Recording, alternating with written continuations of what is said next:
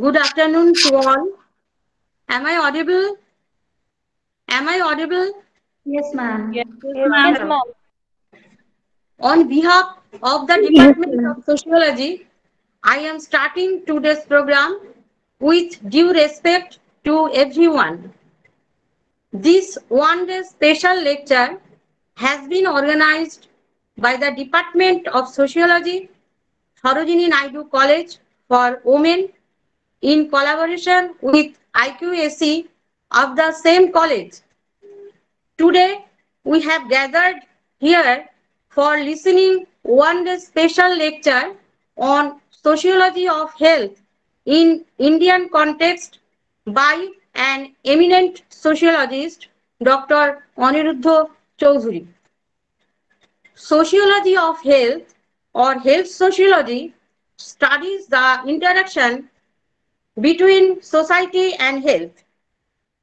As a field of study, it is focused on all aspects of life, including contemporary as well as historical influences that affect and change our health and well-being. Health and illness are social constructions. Physical and mental conditions are considered healthy or ill conditions only if they are defined as such by a society. So, the health of the society cannot be understood without understanding the intricacies of the community or society itself. The concepts of health and illness had long been regarded only as medical related issues, but it has found their application in other fields like sociology. This topic is very pertinent for present situation and it is also included in our honors syllabus for CBCS. So I think it will be beneficial for us, especially for our students. I will like to mention one thing here that this program was not possible to organize without the active cooperation and continuous inspiration of our principal ma'am. So now I would like to request respected principal madam Dr. Urmila Ukil, Sarojini Naidu College for Women, to give inaugural speech. Dr. Urmila Ukil, madam. Good afternoon, everybody. Today, the Department of Sociology and IQAC of Sarojini Naidu College for Women have organized an one-day special lecture on sociology of health in Indian context. On behalf of Sarojini Naidu College for Women, I would like to extend my cordial welcome to all for attending this one-day special lecture.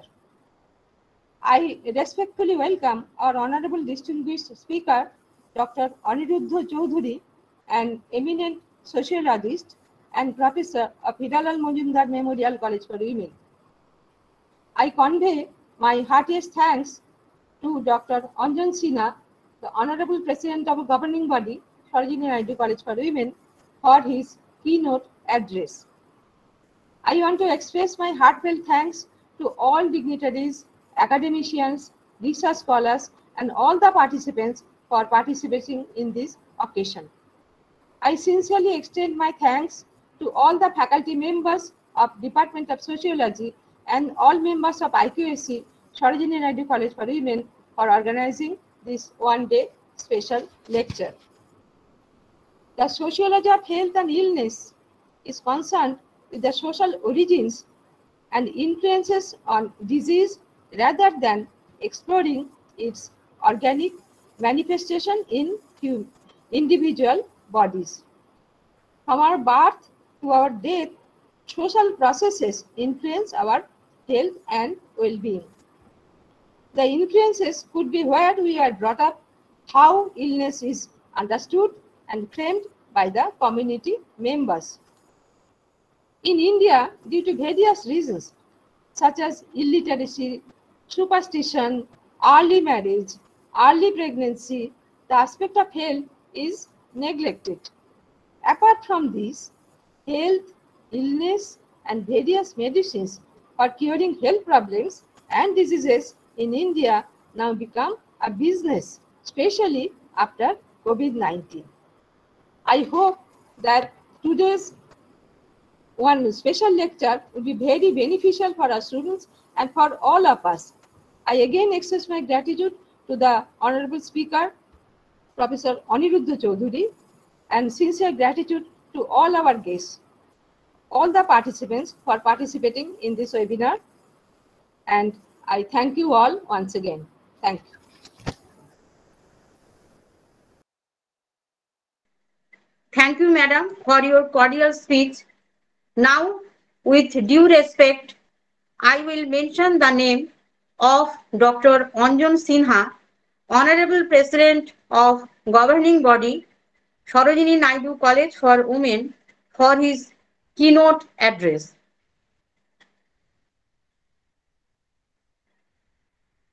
Okay. But he is not present here today for his various engagements, so his speech has been recorded, which will be presented shortly. I am delighted to participate in this special lecture, Sociology of Health in Indian Context, organized by IQAC and Department of Sociology of Sarojini Naidu College for Women. I convey my regards to Dr. Urmila Okil, Principal, and distinguished faculty members of the Department of Sociology. We often say health is wealth, but whose wealth it is? When we conceptualize the term health, it means a state of physical, mental, social, and financial well-being of society in general and person in particular. But unfortunately, free from disease and physical fitness entails one to be in good health. When the inane trinkets of life tire you, you want to get away from them. When the monotony of everyday routine wearies you, you seek an escape from it. You are hungry for fresh wind. Growth, well-being, and joy of living become meaningless where men are smothered by filthy environment. That must be prevented. The problem of environmental hygiene is universal and quite a big one. People must understand what cleanliness means and feel the necessity of it. It is a man-made problem and it is up to him to take care of it. Social outlook and culture matters. It is true that we have developed as a nation. We have many economic, technological, and industrial achievements to our credit, but the technological progress has been made at the cost of the society. The industries emit harmful pollutants. The toxic chemicals, gases, and other substances have degraded our environment beyond compare. Delhi is the fourth most polluted city in the world. Even in smaller cities and townships, the quality of life has not improved. Traffic jams, noise pollution, degradation in foods, and poor quality of air contribute towards the development of a physically and mentally sick individual. The decay in the quality of life has affected us adversely. In India, 34.5% of the rural population has access to safe sanitation. Clearly, the country needs safely managed sanitation. Rapid urbanization coupled with brisk industrialization and motorization, have already affected urban air quality. Air pollution has lifelong health implications for children. Steeped in a consumerist mindset, modern urban living brings on the problem of waste, which increases in quantity and changes in composition with each passing day. There is, however, an inadequate understanding of the problem amid emerging realization that unless remedial measures are taken quickly, a grim future awaits the country. Piles of plastic in myriad forms lying by the roads, in sewers, and in city dumps is a common sight in India. Indian society generates 15,342 tons of plastic waste every day. India is undergoing a massive transformation. Vast majority of population is migrating from rural to urban centers and developing new consumption patterns and social linkages. India will have more than 40% or over 400 million people clustered in cities over the next 30 years. There is, however, an inadequate understanding of the problem of waste generation and management, both of infrastructure requirements as well as its social dimensions. Urban planners, municipal agencies, environmental regulators, labor groups, citizens groups, and NGOs need to develop a variety of responses which are rooted to local dynamics rather than borrow non-contextual solutions from elsewhere. Awareness regarding food wastage and interrelated issues such as malnutrition, poverty, and food shortage in our society is not all pervasive. Another striking feature of modern Indian social milieu is the lack of social interaction among friends, relatives, and people in the immediate vicinity. This phenomenon is more prominent in urban centers. The urban centers are the commercial hubs of Indian economy. People work for days and nights for the sake of money and materialistic assets. They forget social norms and responsibilities and hence get isolated. Isolation leads to frustration and rejection from family and neighborhood. As a result, psychological problems arise, which are very difficult to cope with and solve.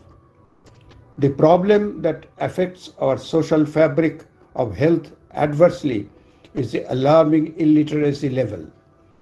Healthy living in all its aspects is still inconceivable to a large majority of Indian population. We must realize that unless meaningful social development is achieved and anthropological environmental degradation is mitigated, we may have to face a very grim situation in the attainment of healthy living. The country has to make huge strides in poverty alleviation, employment generation, housing, sanitation, women empowerment, and healthcare. Thank you.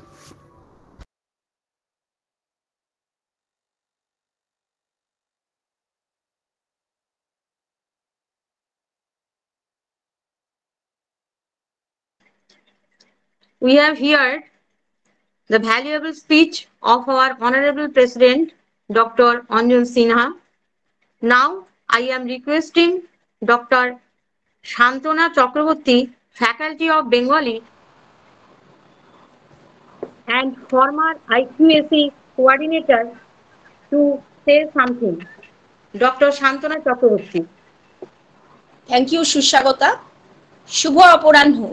Sarojini Naidu college for উইমেনে সমাজ বিজ্ঞান বিভাগ এবং আভ্যন্তরীণ মূল্যায়ন কমিটির উদ্যোগে একদিনের বিশেষ বক্তৃতায় আভ্যন্তরীণ মূল্যায়ন কমিটির তরফ থেকে আপনাদের সকলকে জানাই সুস্বাগতম। ধন্যবাদ জানাই আমাদের কলেজের সম্মাননীয় অধ্যক্ষা ডক্টর উর্মিলা উকিল মহাশয়াকে, যার আন্তরিক সহযোগিতা ছাড়া আমরা এই অনুষ্ঠান করতে পারতাম না। আজ আমাদের মধ্যে এখানে উপস্থিত থাকার কথা ছিল আমাদের কলেজের পরিচালন সমিতির সভাপতি ডক্টর অঞ্জন সিনহা মহাশয়, কিন্তু ব্যস্ততার জন্য তিনি থাকতে পারেননি, কিন্তু তিনি তার মূল্যবান বক্তব্য রেকর্ড করে আমাদের কাছে পাঠিয়েছেন। তাকে কলেজের তরফ থেকে ধন্যবাদ জানাই। ধন্যবাদ জানাই বিশেষ বক্তা সমাজতত্ত্ববিদ ডক্টর অনিরুদ্ধ চৌধুরী মহাশয়কে, যার বক্তৃতা শুনে আজ আমরা সকলে সমৃদ্ধ হব। ধন্যবাদ জানাই আভ্যন্তরীণ মূল্যায়ন কমিটির সমন্বয়কারী ডক্টর সুদেষ্ণা চ্যাটার্জি মহাশয়াকে, সমাজবিদ্যা বিভাগের প্রধান এবং এই আলোচনা সভার কনভেনার ডক্টর সুস্বাগতা পাল মহাশয়াকে এবং বিভাগের সকল অধ্যাপক অধ্যাপিকাকে, যারা আজ এই বিশেষ বক্তৃতার আয়োজন করেছেন। সবশেষে ধন্যবাদ জানাই কলেজের সকল অধ্যাপক অধ্যাপিকাকে, সকল শিক্ষা বন্ধুদের এবং আমার প্রিয় ছাত্রীদের, যারা না থাকলে আজকের এই অনুষ্ঠান সার্থক হবে না। ধন্যবাদ জানাই কম্পিউটার সায়েন্স বিভাগের অধ্যাপক শ্রী তমগ্ন রায়কে, যার সাহায্য ছাড়া আমরা আন্তর্জালিক মাধ্যমে এই অনুষ্ঠান করতে পারতাম না। আজকের বক্তৃতার বিষয় ভারতীয় প্রেক্ষাপটে স্বাস্থ্যের সমাজবিজ্ঞান। বক্তা বিশিষ্ট সমাজবিজ্ঞানী ও অধ্যাপক ডক্টর অনিরুদ্ধ চৌধুরী। এখন আমরা স্বাস্থ্যের সমাজবিজ্ঞানটা কি? স্বাস্থ্য সমাজবিজ্ঞান বলতে বোঝায় সমাজবিজ্ঞানের দৃষ্টিকোণ থেকে অসুস্থতা নিরাময় এবং বিতরণ সম্বন্ধীয় বিশ্লেষণ। বর্তমানে স্বাস্থ্য সমাজবিজ্ঞান আলোচনা করে দেখে কিভাবে সামাজিক ও অর্থনৈতিক পরিবর্তন সমূহ নতুন নতুন সমস্যার সৃষ্টি করছে, যার ফলে স্বাস্থ্য ক্ষেত্রে সনাতন বিষয়গুলি নিয়ে নতুন করে চিন্তা ভাবনা করে তার মূল্যায়ন করতে হচ্ছে, যা স্বাস্থ্য, রোগ এবং স্বাস্থ্য পরিচর্যার সঙ্গে যুক্ত। সুস্বাস্থ্যের সঙ্গে সামাজিক বিশেষ সুবিধা প্রাপ্তিরও একটা সম্পর্ক রয়েছে। জীবনের এই তারতম্যপূর্ণ সুবিধা প্রাপ্তির উপর আলোকপাত করে স্বাস্থ্যের সমাজবিজ্ঞান। প্রায়শই স্বাস্থ্য সমস্যাগুলির সঙ্গে সামাজিক প্রাসঙ্গিকতা সম্পর্কে বিস্ময় প্রকাশ করা হয়। সাধারণভাবে সামাজিক বিজ্ঞান ও স্বাস্থ্যের মধ্যে সম্পর্ক নিয়ে আলোচনা করা প্রায়শই একটা চ্যালেঞ্জ। স্বাস্থ্যের সঙ্গে সমাজবিজ্ঞানের কি সম্পর্ক, এইসব প্রশ্ন প্রায়ই আমাদের মনে আসে। স্বাস্থ্যের সমাজবিজ্ঞান এই বিষয়গুলির উপর আলোকপাত করে। সুতরাং সকলকে আবার ধন্যবাদ জানিয়ে আমি আমার বক্তব্য শেষ করছি। নমস্কার। Thank you, Shantana, for your active cooperation. Now, I wish to request Priyanka Bishwas Sarkar, Faculty of Sociology, to say few words about our resource person. Priyanka Bishwas Sarkar. Thank you, Didi. Good afternoon, everybody. It is my great honor and pleasure to introduce Dr. Aniruddha Choudhury. Let me say a few words about him. Dr. Aniruddha Choudhury, former professor and head of the Department of Sociology at Hiralal Majumdar Memorial College for Women. As a guest professor, he was associated with the Department of Sociology at Calcutta University, Presidency University, University of Bardhaman, Rabindra Bharati University, Gaurbanga University, and he has been associated with the Department of the Sociology, West Bengal State University from the very beginning. Currently, he is honorary director of the Indian Paulo Freire Institute. He also author of several books on sociology, author of many articles in various journals. Personally, I am lucky enough to take classes from Professor Aniruddha Choudhury, have always been amazed by his ability to make even the most complex concepts understandable. Thank you, sir, for bestowing us with your own presence. Please welcome, sir.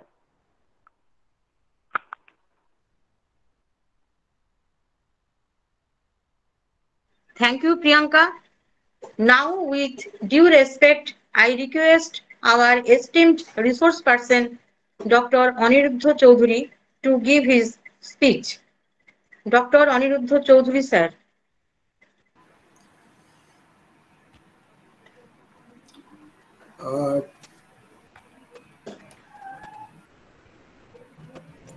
প্রথমেই আমি এটা একটু জানিয়ে নিই যে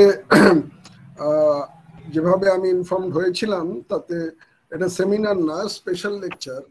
তার ফলে আমি ঠিকই করেছিলাম স্টুডেন্টদের সাথে ফেস করব, বাংলাতেই আলোচনা করব। তো আমি ঠিকই করেছি প্রথম থেকেই আজকে, তাহলে আমি বাংলাতেই বলবো।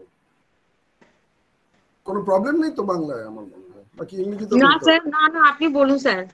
হ্যাঁ, কারণ স্টুডেন্টদের তাদের সুবিধা হবে বেশি, যেহেতু টপিকটা একটু অন্যরকম। তো প্রথমেই আমি কৃতজ্ঞতা জানাই হিরালাল সরোজিনী নাইডু কলেজের অধ্যক্ষা, কর্তৃপক্ষ, প্রেসিডেন্টও আজকে আসতে পারেননি, স্পিচ পাঠিয়েছেন। ডিপার্টমেন্ট অফ সোশিওলজি, ওখানে যারা আছে আমার স্টুডেন্টরা আছে, সুস্বাগতা এসছে, ভালো হয়েছে ডিপার্টমেন্টের পক্ষে। এবং অনেক চেনা এখানে আছেন, আমার পুরনো কলিগরাও আছেন। সবাইকে আমার কৃতজ্ঞতা জানাই যে আমাকে আমন্ত্রণ জানানোর জন্য, আজকে বলার স্পেশাল লেকচারে বলার জন্য। এবং সর্বোপরি আমি ধন্যবাদ জানাবো আমার ছাত্রীদের, যে তারা এরকম একটা, এবং সংখ্যা অনেকই দেখলাম, যে তারা এরকম একটা অনলাইন লেকচারে কানেক্ট হয়েছে। তো যেটা শুরু, সেটা হচ্ছে টপিক নিয়ে অলরেডি আলোচনা যেগুলো হয়েছে, আমি খুব রিপিটেশনে যেতে চাইছি না, মূল আলোচনায় প্রবেশ করতে চাই। কারণ যেরকম সুস্বাগত আমায় বলেছেন যে একটু ইন্টারঅ্যাক্টিভ সেশন পরের দিকে হলে খুব ভালো হয়, যাদের প্রশ্ন আছে আমি তার উত্তর দিতে পারি। এই কারণেই আমি আরো বেশি করে বাংলায় বলছি, এবং ফিয়ারলেসলি যার যার প্রশ্ন তারা পরবর্তীকালে করতেই পারেন। টপিকটা নতুন, বিশেষ করে সিবিসিএস আসার পরে sociology of health and medicine, কোথাও কোথাও বলা হয় sociology of health, illness and medicine, এবং একদম প্রথম দিকে বলা হতো মেডিকেল সোশিওলজি। তো এই নামে এই সাবজেক্টটাকে ডাকা হতো নানাভাবে। আমি সেই বিষয়টা আগে পরিষ্কার করে নিতে চাই। আমরা এই সাবজেক্টটা নিয়ে খুব বেশি এক্সপোজড ছিলাম না। যারা পড়ি তা তো পড়ি, যারা পড়াই তারাও এই সাবজেক্টটা নিয়ে খুব বেশি জানি এটা বলা ঠিক নয়। এবং আমি পশ্চিমবাংলার বিভিন্ন বিশ্ববিদ্যালয়ের সঙ্গে যুক্ত, এবং এবারও সিবিসিএস সিলেবাসে অন্তত 4টে ইউনিভার্সিটির সাথে আমি যুক্ত ছিলাম তৈরি করার সময়। অনেকে এটাকে কতটা অপশন রাখবে নাকি রাখবে না এই নিয়ে অনেক বিতর্ক ছিল, কিন্তু এটা বোঝা গেল যে সোশিওলজির যে অ্যাপ্লাইড ক্যারেক্টার, সেটাকে যদি মাথায় রাখতে হয়, তাহলে পরে কিন্তু আমাদের এই ধরনের যে নতুন দিকগুলো, যেখানে সমাজতত্ত্বের অনেক প্রায়োগিক দিক আমাদের কাছে আসে, সেই বিষয়গুলিতে আমাদের যারা ছাত্রছাত্রী তাদের কিন্তু পরিচয় করানো দরকার। আমার নিজের অভিজ্ঞতা বলছি, আমি অনেকদিন আগে যখন দিল্লিতে এই বিষয়ে একটা আলোচনায় গিয়েছিলাম, ওখানে all India institute of medical সায়েন্সেসে, যেখানে ইনফরমেশন অফিসার, তার মানে আমাদের পরিচয় করিয়ে দেওয়া হলো, তিনি কিসে পোস্ট গ্রাজুয়েট করেছেন? Applied sociology. কোথা থেকে? লয়লা কলেজ থেকে। তার মানে তার মূল বিষয়টা ছিল মেডিকেল সোশিওলজি, এবং তার চাকরির জায়গাটা এটা। এবং উনি আমাদের বললেন যে যারা মেডিকেল সোশিওলজি লয়লা কলেজে অ্যাপ্লাই করে, সবচেয়ে বেশি অ্যাপ্লিকেশন মেডিকেল সোশিওলজি, ওদের ভাষায় মেডিকেল সোশিওলজি। তারপরে পরবর্তী সময় পরিবর্তন হয়েছে, আমি নিশ্চয়ই সবটা বলবো, কারণ এই বিষয়ে আমাদের একটা ধারণা যদি আজকে আমরা করে যেতে পারি, তাহলে আমাদের আশা বলা সার্থক হবে। তো যেটা বিষয়, যে এটা কি মেডিকেল সোশিওলজি নাকি এটা sociology of development, sociology of health and medicine, কি নাম দেব? Sociology of health, illness and medicine? এইটা একটু জানার দরকার যে কিভাবে এই বিষয়টা এসেছিল। এবং তাতে আমার যেটা মনে হয় যে মেডিকেল সোশিওলজির জায়গাটা আমাদের আগে একটু বুঝে নেওয়া দরকার।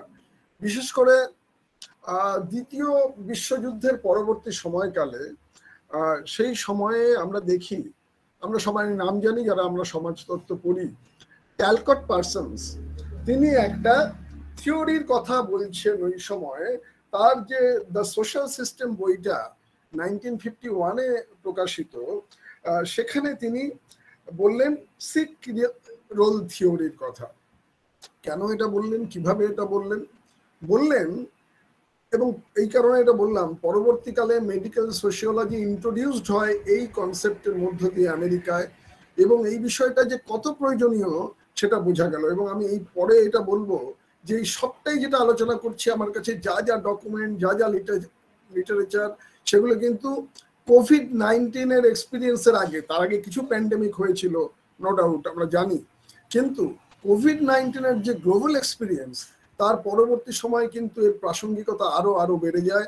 এবং আমাদের ভারতবর্ষের যে স্বাস্থ্য নীতি, হেলথ পলিসি 2017, তার মধ্যেও যে লেখাগুলো আছে আমি আজকে ডাউনলোড করে আদ্যপান্ত পড়লাম।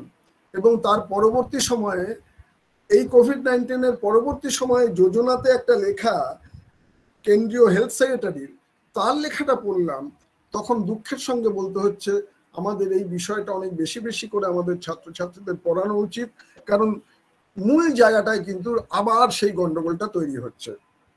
আমরা এই জায়গাটা এখন আসতে চাইছি, সেটা এই যে টালকট পার্সনস, তার যে আমরা জানি যিনি কি বলা যায় যে অ্যানালাইটিক্যাল ফাংশনালিজমের জনক, এবং উনি যেটা বলতে চাইছেন, ফাংশনালিজম যখন আস্তে আস্তে অনেক ম্যাচিওর স্টেজে, এবং এটা অ্যাকচুয়ালি ফাংশনালিজমটা কি ছিল, ফাংশনালিজমের আমি কোনো বাংলা করলাম না, তোমরা ফাংশনালিজম বাংলায় যেটা করা হয় তার চেয়ে বেশি জানো ফাংশনালিজম নামে, মানে ইউনিভার্সিটির বাংলা বিশ্ববিদ্যালয় করার আমার দরকার নেই। মূল ব্যাপারটা এইখানে যে ফাংশনালিজমের জায়গাটা হচ্ছে যে কিভাবে একটা সিস্টেমে বিভিন্ন ধরনের সাবসিস্টেম, তাদের মধ্যে একটা কোঅর্ডিনেশন, তাদের মধ্যে একটা সলিডারিটি তৈরি করা যায়, যেখানে বিভিন্ন অংশগুলো তাদের মধ্যে একটা হারমোনিয়াস রিলেশন থাকে। তার মানে আমরা জানি যে সোশিওলজির যে কি বলা যায় এমার্জেন্স অফ সোশিওলজির যে উদ্ভব, সেটা কিন্তু তৈরি হয়েছিল মূল প্রশ্ন মাথায় রেখে, how to maintain order in society, কিভাবে সমাজের শৃঙ্খলা রক্ষা করা সম্ভব। এবং এটা বলতে গিয়ে যেটা দাঁড়ালো সেটা হচ্ছে যে পার্সনস, এই আমি এক সেকেন্ড আসছি, ফোনে বড্ড ডিস্টার্ব করছি।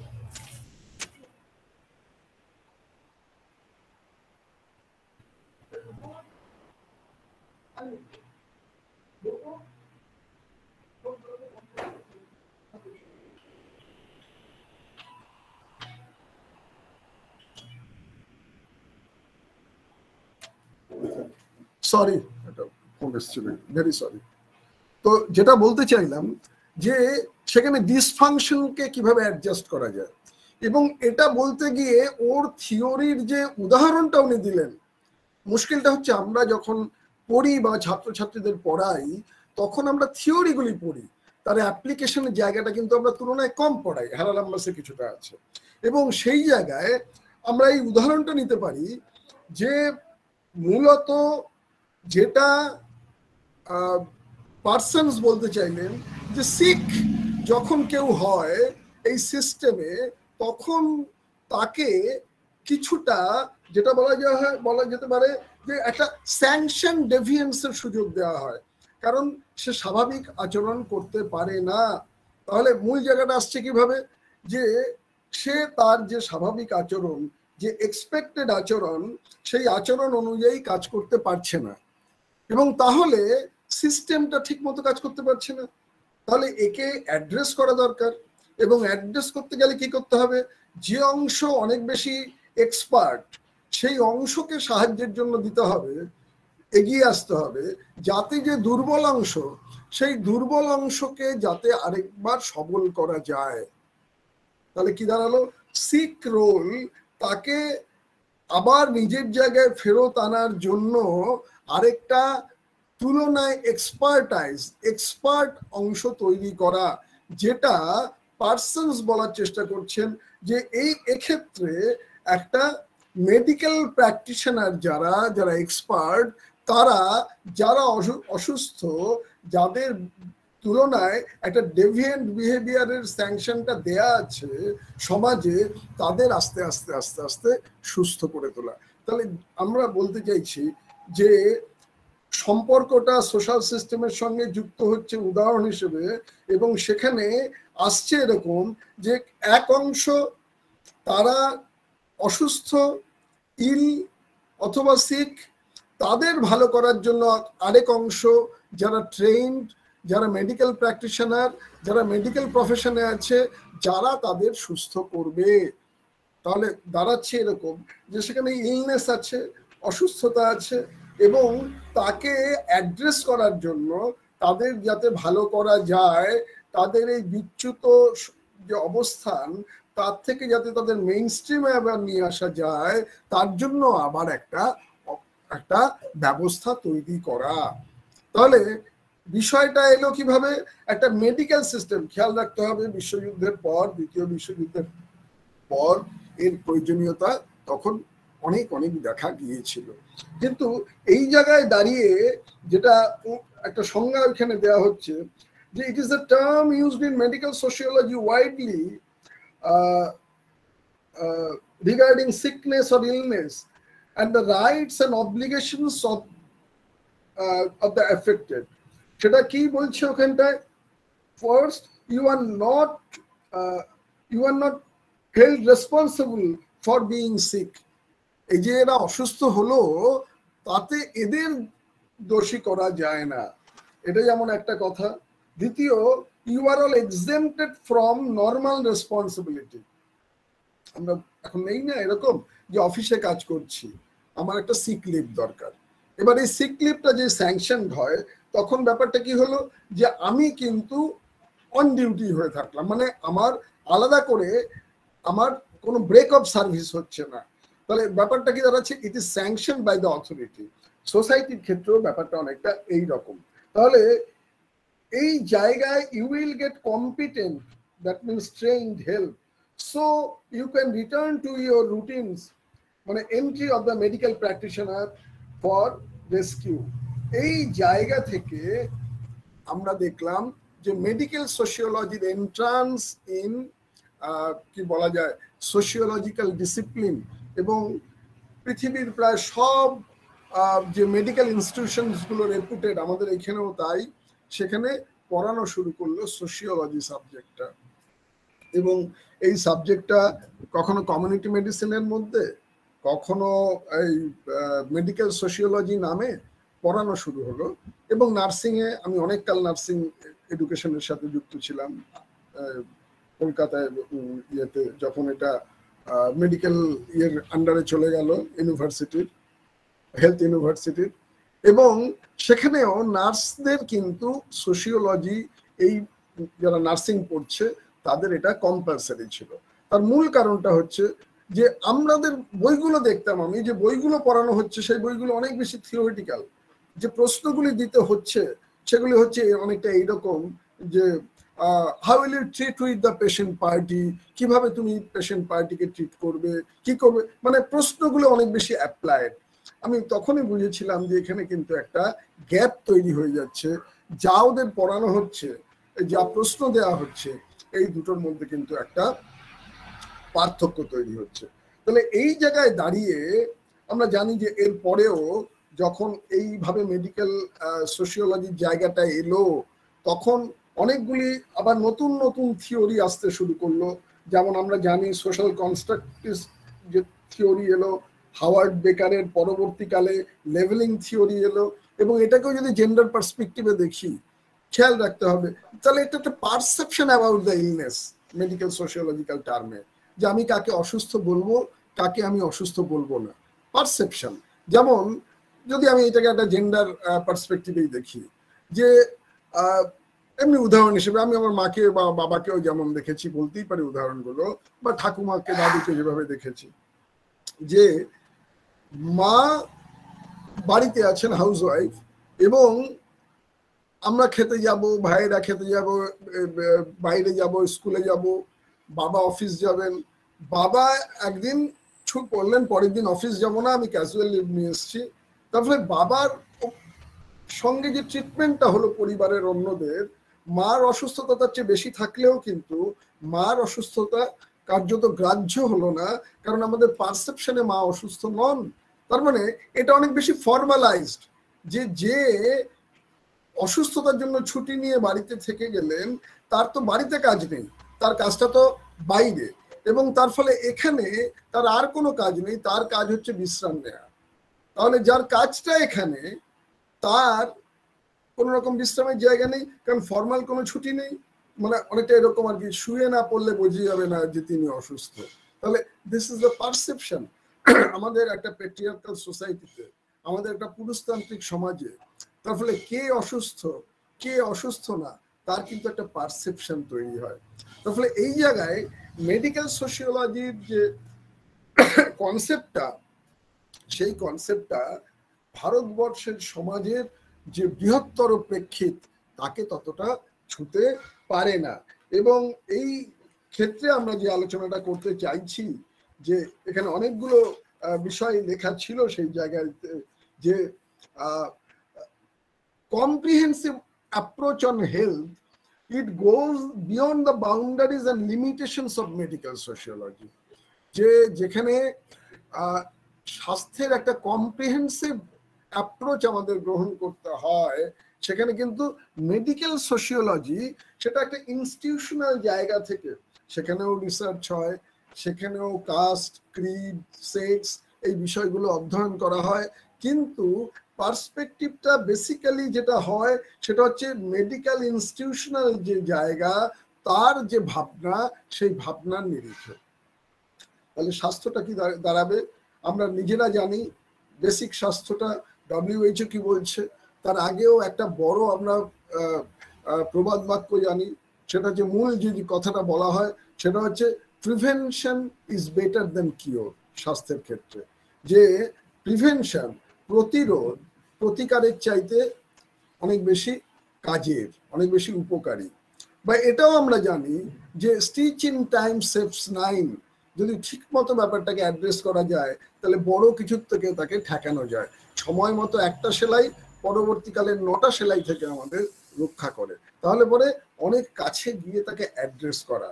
এবং আমি এই কারণে এটা বলছি যে আমরা মূল যে জায়গায় যেটা যেতে চাইছি সেটা হচ্ছে sociology of health and medicine.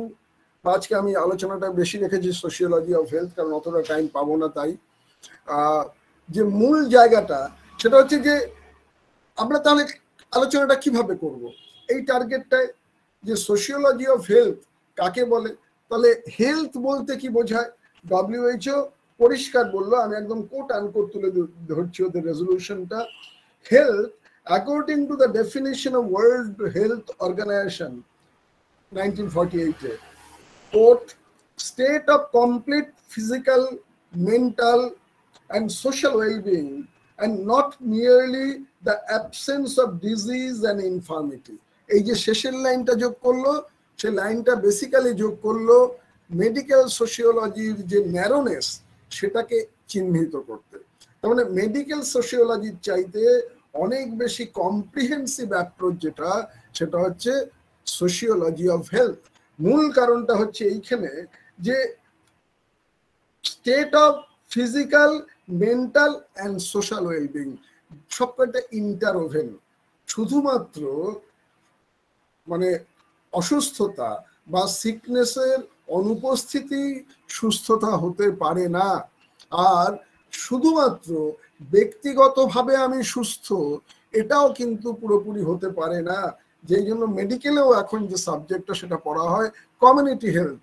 এবং আমার তো এখন মনে হচ্ছে আফটার দিস প্যান্ডেমিক কোভিড-19, যেটা শুধুমাত্র তো এখন আর কমিউনিটি না, এত প্রায় গ্লোবাল জায়গায় চলে যাচ্ছে, যেখানে সারা পৃথিবী আমাদের পড়াশুনো, আমাদের ভাবনা চিন্তা, তার মধ্যে কতগুলি প্রযুক্তি আমাদের হেল্প করছে নো ডাউট, আবার কতগুলি খুব অসুবিধারও সৃষ্টি করছে।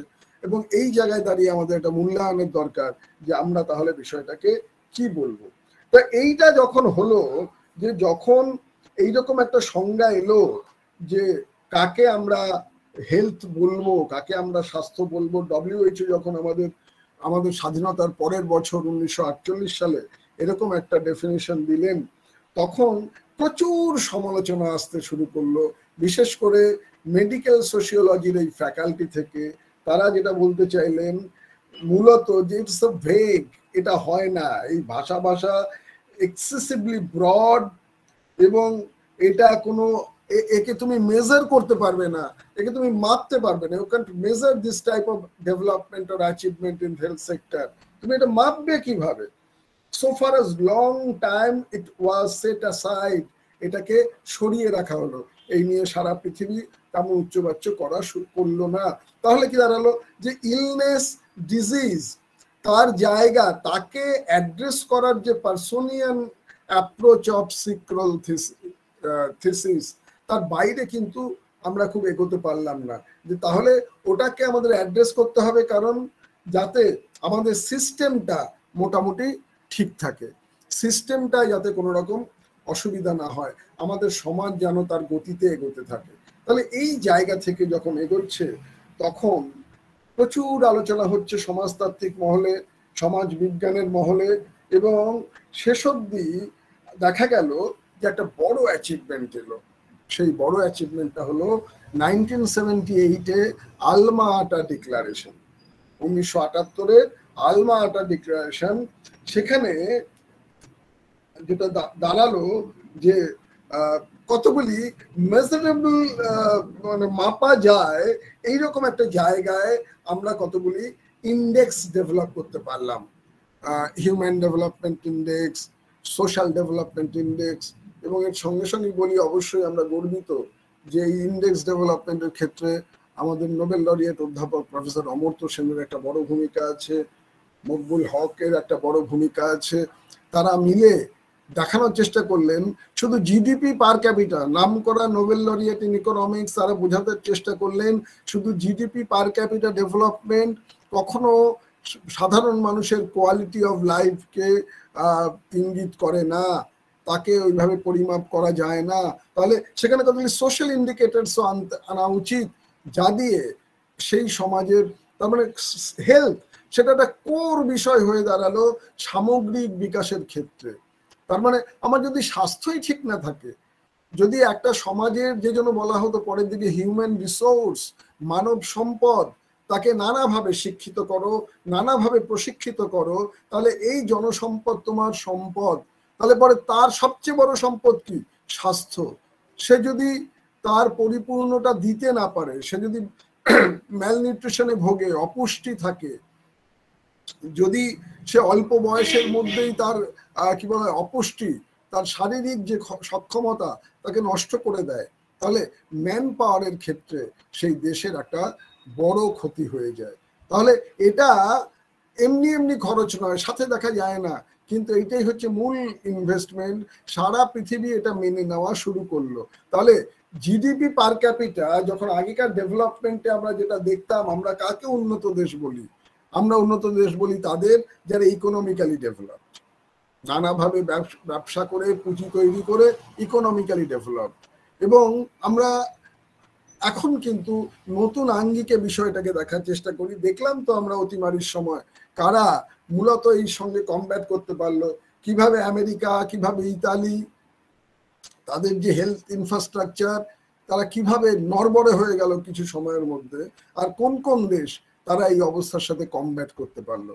তাহলে আবার সেই জায়গায় এলো যে শুধুমাত্র মেডিকেল সোশিওলজির জায়গা নয় ব্যাপারটা, একে সোশিওলজি অফ হেলথের অনেক ব্রডার কনসেপ্টে আমাদের দেখতে হবে। এবং এইটা যদি আমরা না দেখি তাহলে স্বাস্থ্যকে কিন্তু আমরা ঠিক ঠিক করে বুঝতে পারবো না।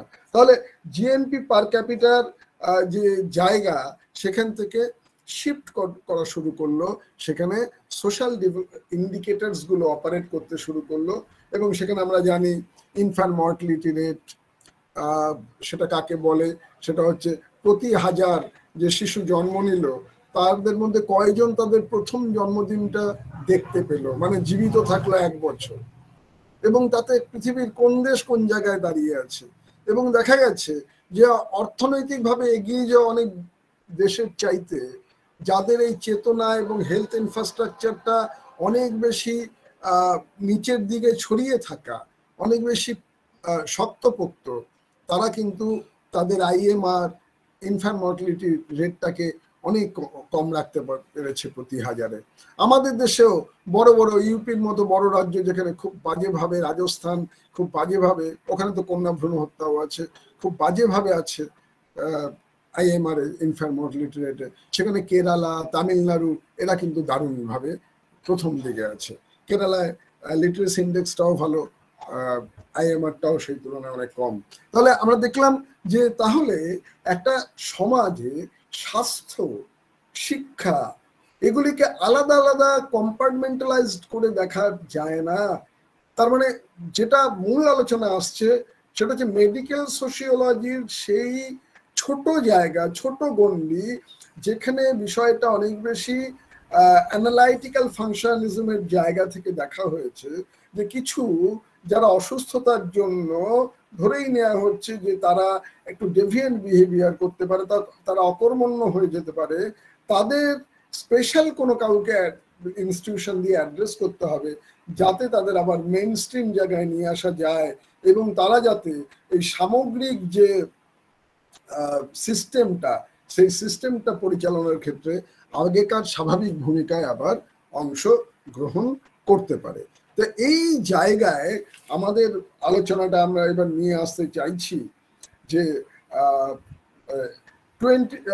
2000 মানে 1978 যে ডেভেলপমেন্ট গোল ছিল তারপর, এবং তারপরে মিলেনিয়াম ডেভেলপমেন্ট গোল যেটা হলো সেটা 2030 অব্দি যে আমাদের লক্ষ্যমাত্রা, সেই লক্ষ্যমাত্রা আমরা কতটা অ্যাচিভ করতে পেরেছি।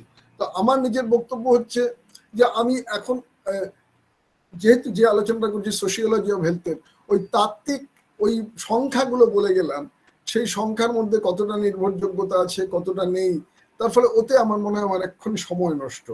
এবং সেখানে আমি স্টুডেন্টদের অন্তত রিকোয়েস্ট করব যে এই সার্ভেগুলো একটুখানি দেখা, যে health and family survey recently বেরিয়েছে, অনেক তথ্য সেগুলো বেরিয়েছে, অনেক তথ্য যেগুলো প্রকাশ করা হয়নি, কিন্তু তাতে দেখা যায় যে একটা বড় অংশের মানুষ তারা কিন্তু এখনো স্বাস্থ্যের জায়গায় ঠিক করে প্রবেশই করতে পারছে না। তাহলে যেটা আমাদের দেখতে হবে সেটা হচ্ছে যে তাহলে কাকে আমরা বলবো যে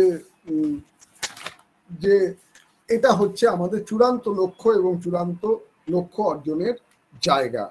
এবং এইখানে আমি দুটো তিনটে উদাহরণ দিতে পারি, সেটা আমি পরের দিকে দেব। আগে কয়েকজন বিশিষ্ট ডাক্তার তাদের রিপোর্টগুলো পড়ছি। আমি এই জন্য এই কথাটা বলছি, আমার নিজের ইচ্ছা আছে, আমি অনেক লিটারেচার জোগাড়ও করেছি যে সোশিওলজি অফ হেলথে যে বিষয়গুলো আছে সেগুলো সবই ঠিক অতটা সোশিওলজিস্টের লেখা নয়, কয়েকজনের আছে, তারা যেগুলো লিখেছেন সেগুলি, যেমন আমার কাছে মোহাম্মদ আকরামের বইটা আছে, বা আমার কাছে মধু নাগলার বইটা আছে। এবার এইগুলোতে আমি দেখলাম সেগুলি যেহেতু কোভিড-19 আগে, এবং এত থিওরির জায়গা সেখানে, আমার নিজেরই যদিও এটা মনে হয়েছে, এই যে আমি এত ম্যাকিম ম্যারিয়ট পড়াই, এত যেটা আমার প্রেফারেন্সের জায়গা যে ইন্ডিয়ান সোসাইটি, যে ম্যারিয়ট আমাদের এখানে মানে ওয়েস্টার্ন মেডিসিন আর ইন্ডিয়ান সোসাইটি নিয়ে তার এত ভালো লেখা আছে, এটা আমি নিজে আগে জানতাম না। তাহলে পরে এই জায়গাগুলিকে এক্সপ্লোর করা যায়, সেই সময়কার আমাদের যে ট্র্যাডিশনাল মেডিসিন সেই জায়গাটা কি এবং সেটা কতটা সায়েন্টিফিক, এটা আমরা যারা সোশিওলজি স্টুডেন্ট আমরা সবসময় জানি যে there is a lot of difference between common sense belief and sociological learning, the sociological findings.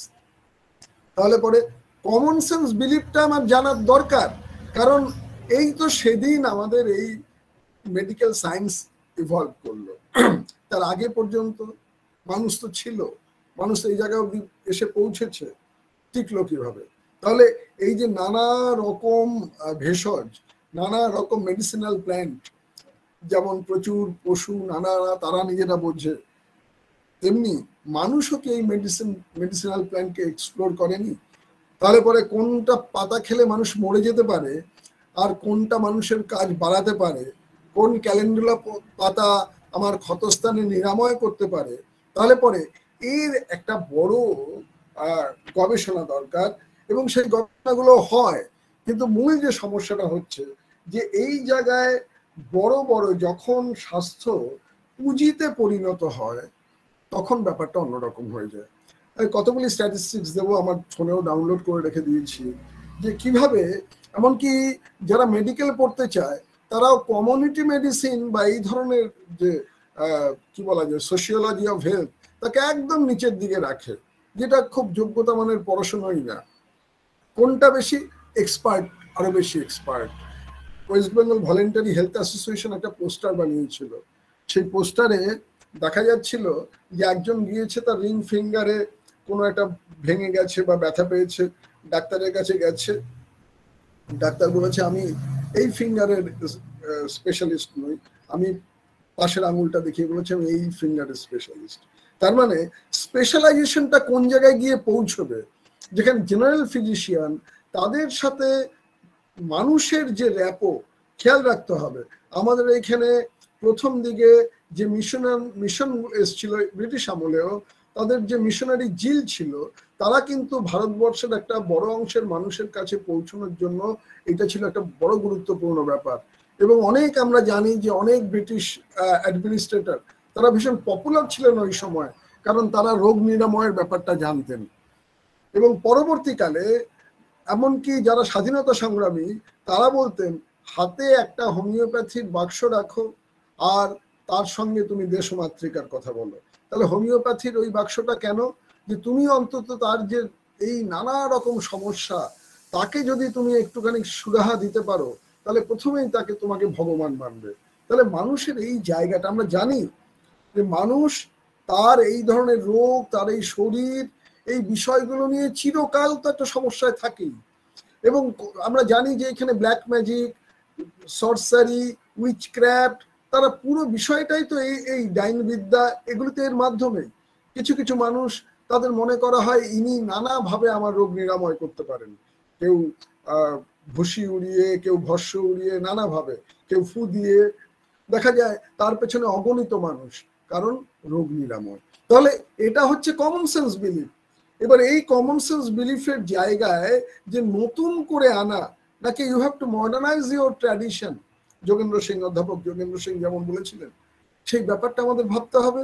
তাহলে এই জায়গায় মেডিকেল সোশিওলজি থেকে সোশিওলজি অফ হেলথ অ্যান্ড মেডিসিনে আসা, এটা একটা বড় জায়গা। তার মানে এখানে প্যারাডাইম শিফট হচ্ছে। এবং আমি নিঃসন্দেহ যে এই কোভিড-19 এক্সপিরিয়েন্সের পর সোশিওলজি অফ হেলথ নিয়ে আর কেউ কোনো প্রশ্ন করবে না। তার কারণ এখন যে ধরনের চ্যালেঞ্জের মুখোমুখি হয়ে গেল আমেরিকা, ইউরোপের বড় বড় হেলথ ইনফ্রাস্ট্রাকচারের মতো উন্নত অর্থনৈতিক দেশগুলো, এবং এটা বোঝানো গেল বা তারা নিজেরাও বুঝতে পারলো যে অ্যাট এ টাইম যদি হসপিটালগুলোর উপর সামান্য ব্যাপারেও অনেক চাপ পড়ে, তাহলে পরে এইগুলি সব কোলাপস করে যায়, মৃত্যু মিছিল শুরু হয়, যেগুলো কিন্তু অনেক বেশি অ্যাড্রেস করা সম্ভব থাকতো যদি হেলথ ইনফ্রাস্ট্রাকচারটা ওয়েল ডিস্ট্রিবিউটেড হতো। এবং সেই জায়গায় ওয়েল ইকুইপড যে, তার মানে স্পেশালিস্টের জায়গাটাও তাহলে কে হতে হবে, যে শুধু কি এক্সপার্ট। এবং সেই এক্সপার্টের জায়গায় আমি এই স্ট্যাটিস্টিক্সটা আমি পরে দেব, যে কিভাবে আমাদের দেশে যে লেভেলের এক্সপার্ট লাগার কথা তত লাগে না, 2 to 3% হসপিটালাইজড হতে পারে। তাহলে কত হসপিটাল, নাকি ইউ হ্যাভ টু প্রিভেন্ট। এবং তাই যদি করতে হয় তাহলে কি দরকার, তাহলে দরকার হচ্ছে দারিদ্র দূরীকরণ, তাহলে দরকার হচ্ছে যে আনএমপ্লয়মেন্ট, এই সোশিও ইকোনমিক প্রবলেমগুলো, পলিটিক্যাল প্রবলেমসগুলো, এগুলোকে কমব্যাট করা। আনএমপ্লয়মেন্ট, তাহলে কি দরকার, হিডেন হাঙ্গার, ম্যাল নিউট্রিশন, এগুলিকে অ্যাড্রেস করা। এবং এইগুলি আমাদের তো ইনফ্রাস্ট্রাকচার কম ছিল না। We know about our ICDS projects. সেখানে বলা হয়েছিল যে সেখানে আন্ডার 5 চিলড্রেনদের কম্প্রিহেন্সিভ ডেভেলপমেন্ট হবে, একটা ইন্টিগ্রেটেড ডেভেলপমেন্টের কনসেপ্ট নেওয়া হয়েছিল। সেখানে কি বলা হচ্ছিল, এই সার্বিক বিকাশে সব থাকবে সেখানে, যেমন তার স্বাস্থ্য মাপা হবে, তার নিউট্রিশন, রোড টু হেলথ আছে কিনা, একটা ছোট্ট এইখানে টেপ দিয়ে হাতের এই মেপেই ওরা বুঝতে পারবে যে এটা কতটা, এটা ঠিক মতো পুষ্টি তার মধ্যে যাচ্ছে কিনা। তার সাথেই মায়েদের অ্যাওয়ারনেস বিল্ড করা। আমরা এর আগেও দেখেছি, যেটা ইউনিসেফ বলেছিল এক সময়, যে এটা হচ্ছে সাইলেন্ট রেভলিউশন। কি, তার আগে নানা কলেরা, অর্থাৎ আন্ত্রিক, টাইফয়েড, প্রচুর মানুষ মারা যেত।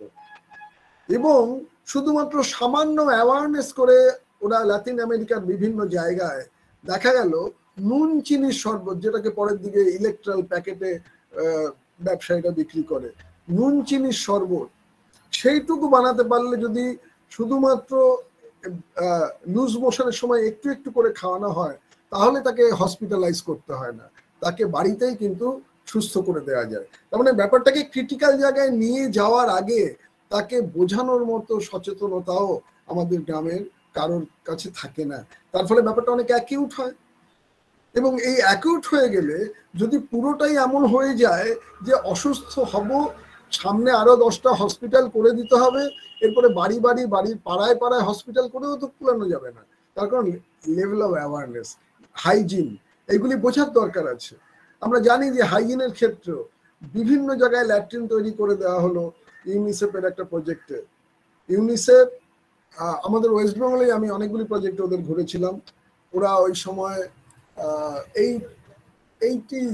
90 একটু মাঝামাঝি সময় ওরা ওয়েস্ট বেঙ্গলের 13টা প্রজেক্ট ছিল, social inputs in area development projects. সেখানে ওরা কি বলেছিল যে আমরা হেলথ রিলেটেড ইস্যুগুলোকে অ্যাড্রেস করব। বলছে হেলথ রিলেটেড কি কি, সেখানে অবশ্য হাইজিন আছে, ল্যাট্রিন তৈরি করে দেবো আমরা। আর কি করব? সেফ ড্রিঙ্কিং ওয়াটার দেব। সেফ ড্রিঙ্কিং মানে যেটা জল খেলে যেই জলটা আমার পেটের জন্য কোনো অসুবিধা তৈরি করবে না। তার মানে দুটো মাত্র পাইপ পুঁতে দিলাম এবং জল আসা মানেই সেটা সেফ ড্রিঙ্কিং এর তো নয়, সেই জল দিয়ে তো আর্সেনিকও আসতে পারে। তাহলে পরে একটা ইনপুট সাপ্লাই করাটাই গুরুত্বপূর্ণ নয়, সেইটা ঠিক কিনা সেটা দেখা, এবং সেটা ব্যবহার করার মতো অ্যাওয়ারনেস তার মধ্যে আছে কিনা সেটা দেখা। এবং দেখা গেছে এই স্টাডিটা করেছিল টাটা কনসালটেন্সি সার্ভিসেস, তারা দেখিয়েছে যেখানে মায়েরা লিটারেট, পরিবারের লোকেরা বা কমিউনিটি তারা অনেক বেশি লিটারেট, এডুকেটেড, সেখানে তারা দূরে গিয়েও খাবার জলটা সেখান থেকে নিয়ে এসছে। তার মানে সেখানটায় এমনও দেখা গেছে যে ইলিটারেট কিন্তু জলটা পায় বলে, ইনপুটসটা আছে বলে তারা সেই জলটা ব্যবহার করছে। মানে কেউ লিটারেট হোক বা ইলিটারেট, সে যদি বোঝে আমার কাছে এটা ভালো আমার জন্য, তাহলে সে সেটা ব্যবহার করবে।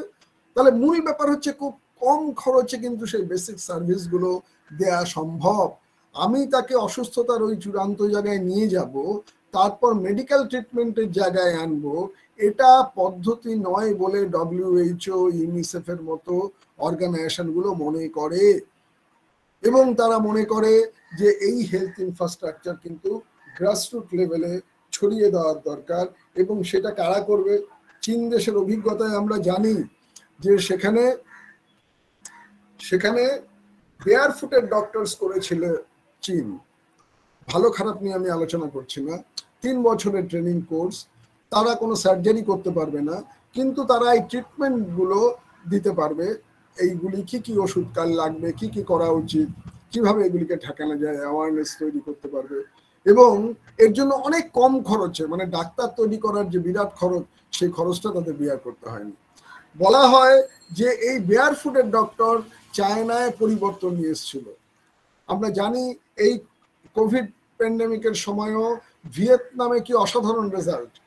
মানে ওর মধ্যেও যারা ভিয়েতনাম ঘুরে এসছেন আমার পরিচিত কয়েকজন, তারা বলছেন বোঝা যায় না যে পৃথিবীর অন্য অংশে প্যান্ডেমিক নিয়ে এমন অবস্থা চলছে। তার মানে ছোট ছোট দেশ তারা বড় বড় দেশকে সাহায্য করতে পারে। তার মানে মূল কারণটা কি? গ্রাসরুট লেভেলে এই ধরনের শক্তিশালী বাহিনী তৈরি করা, সেটা কিন্তু আমাদের আশা কর্মীদের আমরা ওই লেভেলটা দিতে পারিনি। আমরা তারা তবুও ওই ছোট্ট বাক্স এবং মনের জোর নিয়ে তারা প্যান্ডামিকে যে ফাইটটা করেছে সেটা কিন্তু অতুলনীয়, সেটা সবাই স্বীকার করছে। আমাদের এই ভারতবর্ষের মধ্যে কেরালা তারা অনেক বেটার রেজাল্ট করেছে। শুধুমাত্র ওখানে শিক্ষা শাস্ত্র পরিষদ বলে আগের থেকে একটা এনজিও ছিল, তারা এই ধরনের পরিকল্পনা, এই ধরনের প্রশিক্ষিত কর্মী ছড়ানো ছিল। সেখানে এমনকি দেখা যায় যে শিশুর জন্ম দেওয়ার সময় মায়ের মৃত্যু অনেক কম ছিল ভারতবর্ষের অন্যান্য রাজ্যগুলো থেকে। কেন না? ট্রেনিং দেওয়া হয়েছিল সেই দায়ীদের তার মানে আগে কি সাবসিডিয়ারি হেলথ সেন্টার অনেক দূর, মাঝখানে নদী, ওই রাত্রিবেলায় যখন লেবার পেন ওঠে কাউকে পাওয়া যাচ্ছে না, করবে কি তখন? তখন উপায় নেই। এখনো ওই রিমোট প্রত্যন্ত গ্রামগুলিতে এখনো সেই দাইমা বা প্রবীণ সংখ্যাটা কমে গেছে। আমি 25-30 বছর আগের কথা বলছি, যে ওই জায়গায় দাঁড়িয়ে তার কাছে এবং তার কর্ড কাটার জন্য যে ছোট্ট কিট, তাকেও যদি ডিসইনফেক্ট করে একটা কিট দেওয়া যেত, তাহলে অনেক মা, অনেক শিশুর মৃত্যু আমরা ঠেকাতে পারতাম এই দেশে। সেটুকুও করা হয়নি। ইউনিসেফ এসে তাদের শুধু ট্রেনিং দিল, কিট দিল, দেখা গেল যে সাইলেন্ট রেভলিউশন, যে মায়ের মৃত্যু এবং শিশুর মৃত্যু অনেক কমে এসছে। তাহলে এর জন্য বড় মেডিকেল ইনস্টিটিউশনের দরকার হয় না, এটা দরকার হয় grassroot level social inputs, health input supply এবং ট্রেনিং, এবং একই সাথে ওই মানুষের সাথে এদের দৈনন্দিন যোগাযোগ। যারা, যেটা আমাদের সময় আমরা দেখতাম ছোটবেলায়, যে পাড়ার যিনি ডাক্তার কাকু, তাকে কাকু বলে ডাকতাম, বাবার সঙ্গে গেলাম বা দাদুর সাথে তো কারো কাছে ডাক্তার কাছে যেতাম, অনেকক্ষণ বসে থাকতাম। তার মানে এই যে কমিউনিটি রিলেশন ছিল, বলা হতো ফ্যামিলি ফিজিশিয়ান, কনসেপ্টটাই আস্তে আস্তে উঠে যাচ্ছে, যে জেনারেল মেডিকেল প্রায় পড়েই না লোকজন। এবং এরপরেও যে কথা, যে তারপরেও তো ব্যাপারটাকে নামিয়ে নিয়ে আসা যায়, যাতে হেলথ ইনফ্রাস্ট্রাকচার, যেটাকে বলা হয় জনগণের হাতে স্বাস্থ্য, তার মানে জনগণ তারাই অনেক বেশি অ্যাওয়ার হতে পারে। এখন তো সেটা সম্ভব, কিন্তু এর মধ্যে কারো কারো ইন্টারেস্ট অনেক বেশি আহত হয়, সেটা অবশ্যই আমাদের ভাবতে হয়, আলোচনায় আনতে হয়। একজন ডাক্তার তিনি লিখেছিলেন, তিনি একটা রিমোট এলাকায় গিয়ে দেখেন, তারই সাথে একজন বন্ধু ছিলেন, একজন অ্যানথ্রোপোলজিস্ট, সোশ্যাল অ্যানথ্রোপোলজিস্ট, ডাক্তারের নাম ডেভিড ওয়ার্নার। এবং তিনি দেখলেন যে একটা অংশে সেখানে ডাক্তার নেই এবং মানুষগুলো কি অসহায়, এবং তাদের কি ছোট ছোট সামান্য খরচ বা না খরচে এগুলিকে সমাধান করা যায়। তিনি একটা বই লিখলেন এসে, হোয়ার দেয়ার ইজ নো ডক্টর, এবং সেই বইটা সারা পৃথিবীতে বোধহয় সবচেয়ে বেশি বিক্রি হয়েছে এইরকম একটা বই, যেটা প্রচন্ড কাজের ছিল। তার মানে মূল ব্যাপারটা এলো কিন্তু আবার যুক্ত হলো শিক্ষা সচেতনতার সঙ্গে। ভারতবর্ষে যখন অ্যাডাল্ট এডুকেশন প্রোগ্রাম নেওয়া হয়, গ্রহণ করা হয়, পরে সাক্ষরতা মিশনের প্রোগ্রাম গ্রহণ করা হয়, তখন এই ব্যাপারগুলো, শিক্ষা, স্বাস্থ্য, এগুলোকে একটা সংযুক্ত বা ইন্টিগ্রেটেড ওয়েতে ফেলার কথা বলা হয়েছিল। সেটা কি বলা হতো, যে এটার যোগফল হবে একটা সাইনার্জিস্টিক, তার মানে একে একে দুই নয়, 2+, তুমি আরো বেশি তাতে অ্যাচিভ করতে পারবে। এবং কি দেখা যায়, যে যদি মায়েদের শিক্ষা সাক্ষরতা বাড়ে, সেখানে পরিবারেও কিন্তু শিশু মৃত্যুর হার, শিশুর শিক্ষার হার সেটা অনেক বেশি হয়। এটা মূল কারণটা হচ্ছে যে পুরো ব্যাপারটা দেখার বা গার্জিয়ান যে কার্যকরী, সেটা মায়ের একটা বড় ভূমিকা আছে। এবং এই জায়গায় এই ফ্রেইডের কথা বলেছেন, আমি সেখানকার ডিরেক্টর, এখন ফর্মার হয়ে গেছি, ছিলাম অনেকদিন, পাওলো ফ্রেইডে। তিনি এই কথাগুলো বারবার বলতেন, যে শিক্ষা শুধু ওয়ার্ড চেনানো নয়, শিক্ষা ওয়ার্ল্ডকে চেনানো, মানে বিশ্বকে জানতে গেলে এই শব্দ শিক্ষা দরকার।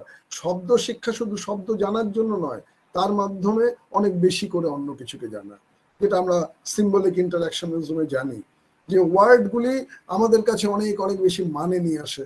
প্রত্যেকটা ব্যাপারে আমাদের কতগুলো পারসেপশন থাকে, যেমন আছে স্বাস্থ্যের ক্ষেত্রেও।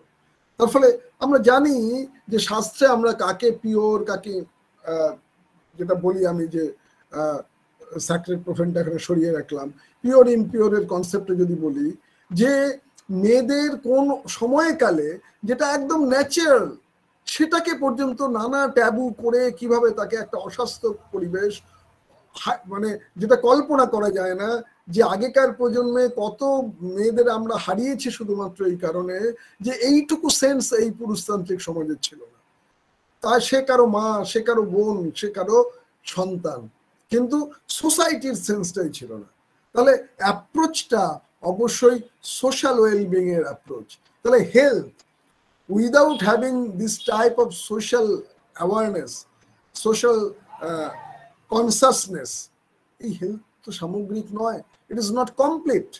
তাহলে যেটা বলার, সোশিওলজি অনেক বেশি লিঙ্ক করে দিস টাইপ অফ সোশিওলজি, মানে যেটাকে হেলথ বা স্বাস্থ্য, যেটা অনেক বেশি ব্রডার কনসেপ্ট, যেটা অনেক বেশি কম্প্রিহেন্সিভ কনসেপ্ট। এটা মেডিকেল সোশিওলজি, যেমন সোশিওলজিও শুরু হয়েছিল ফাংশনালিজম দিয়ে, সেটা মূলত ছিল হচ্ছে যা অবস্থা আছে, যা ব্যবস্থা আছে তাকে রক্ষা করার তাগিদে। এবং কার্ল মার্কস এই জন্য এই সমাজতত্ত্বকে পছন্দই করতেন না। হি ডিড নট আটার দ্য টার্ম সোশিওলজি। এবং যেই জন্য যাকে ফাদার অফ সোশিওলজি বলা হয় অগাস্ট কোট, তাকে নিয়ে মাতামাতি করায়, মার্কসের চাইতে 4 বছরের বড় ছিলেন, মাতামাতি করায় তিনি তার এক বন্ধুকে লিখছেন কার্ল মার্কস চিঠিতে যে হেগেলকে নিয়ে মাতামাতি করা মানা যায়, এই অগাস্ট কোট সে বললোটা কি? সে তো আসলে পুঁজিবাদের রক্ষক। তার মানে কেন উনি বলতে চাইলেন যে তুমি যে সময়টাকে রক্ষা করতে চাইছো, তুমি যাকে বলতে চাইছো যেগুলি ম্যাল ফাংশনিং, যেগুলি কি বলা যায় ডেভিয়েন্ট, তাকে অ্যাড্রেস করে তুমি চেষ্টা করো যাতে তাদের মেইন স্ট্রিমে আনানো যায়, to maintain order in your system. কিন্তু এই অর্ডারটা মার্কসের চোখে এটা তো পুঁজিবাদ, ক্যাপিটালিজম, যেখানে পুঁজি আছে, যেখানে সব মানুষের কথা নেই। তাহলে এটা সবসময় এটা গ্রহণযোগ্য একটা সময়, এটাকে মানা যায় না। তাহলে এটার পরিবর্তন, এরপরে এলো ক্রিটিক্যাল থিওরি। এবং আমরা জানি even in the health concept আমরা ক্রিটিক্যালি বিষয়টাকে একইভাবে আলোচনা করতে পারি। হেলথ আসলে কার? মুষ্টিমেয় অল্প কিছু জনের, যারা প্রাইভেট আজকে এখানে যেতে পারে, কালকে সিঙ্গাপুর চলে যেতে পারে, পরশু আমেরিকা যেতে পারে, কতটুকু অংশের মানুষের? তাহলে আমার বাইপাসের পাশ দিয়ে বড় বড় প্রাইভেট এই ধরনের কনসার্ন, যেখানে একটা কি বলা যায় এই ধরনের যারা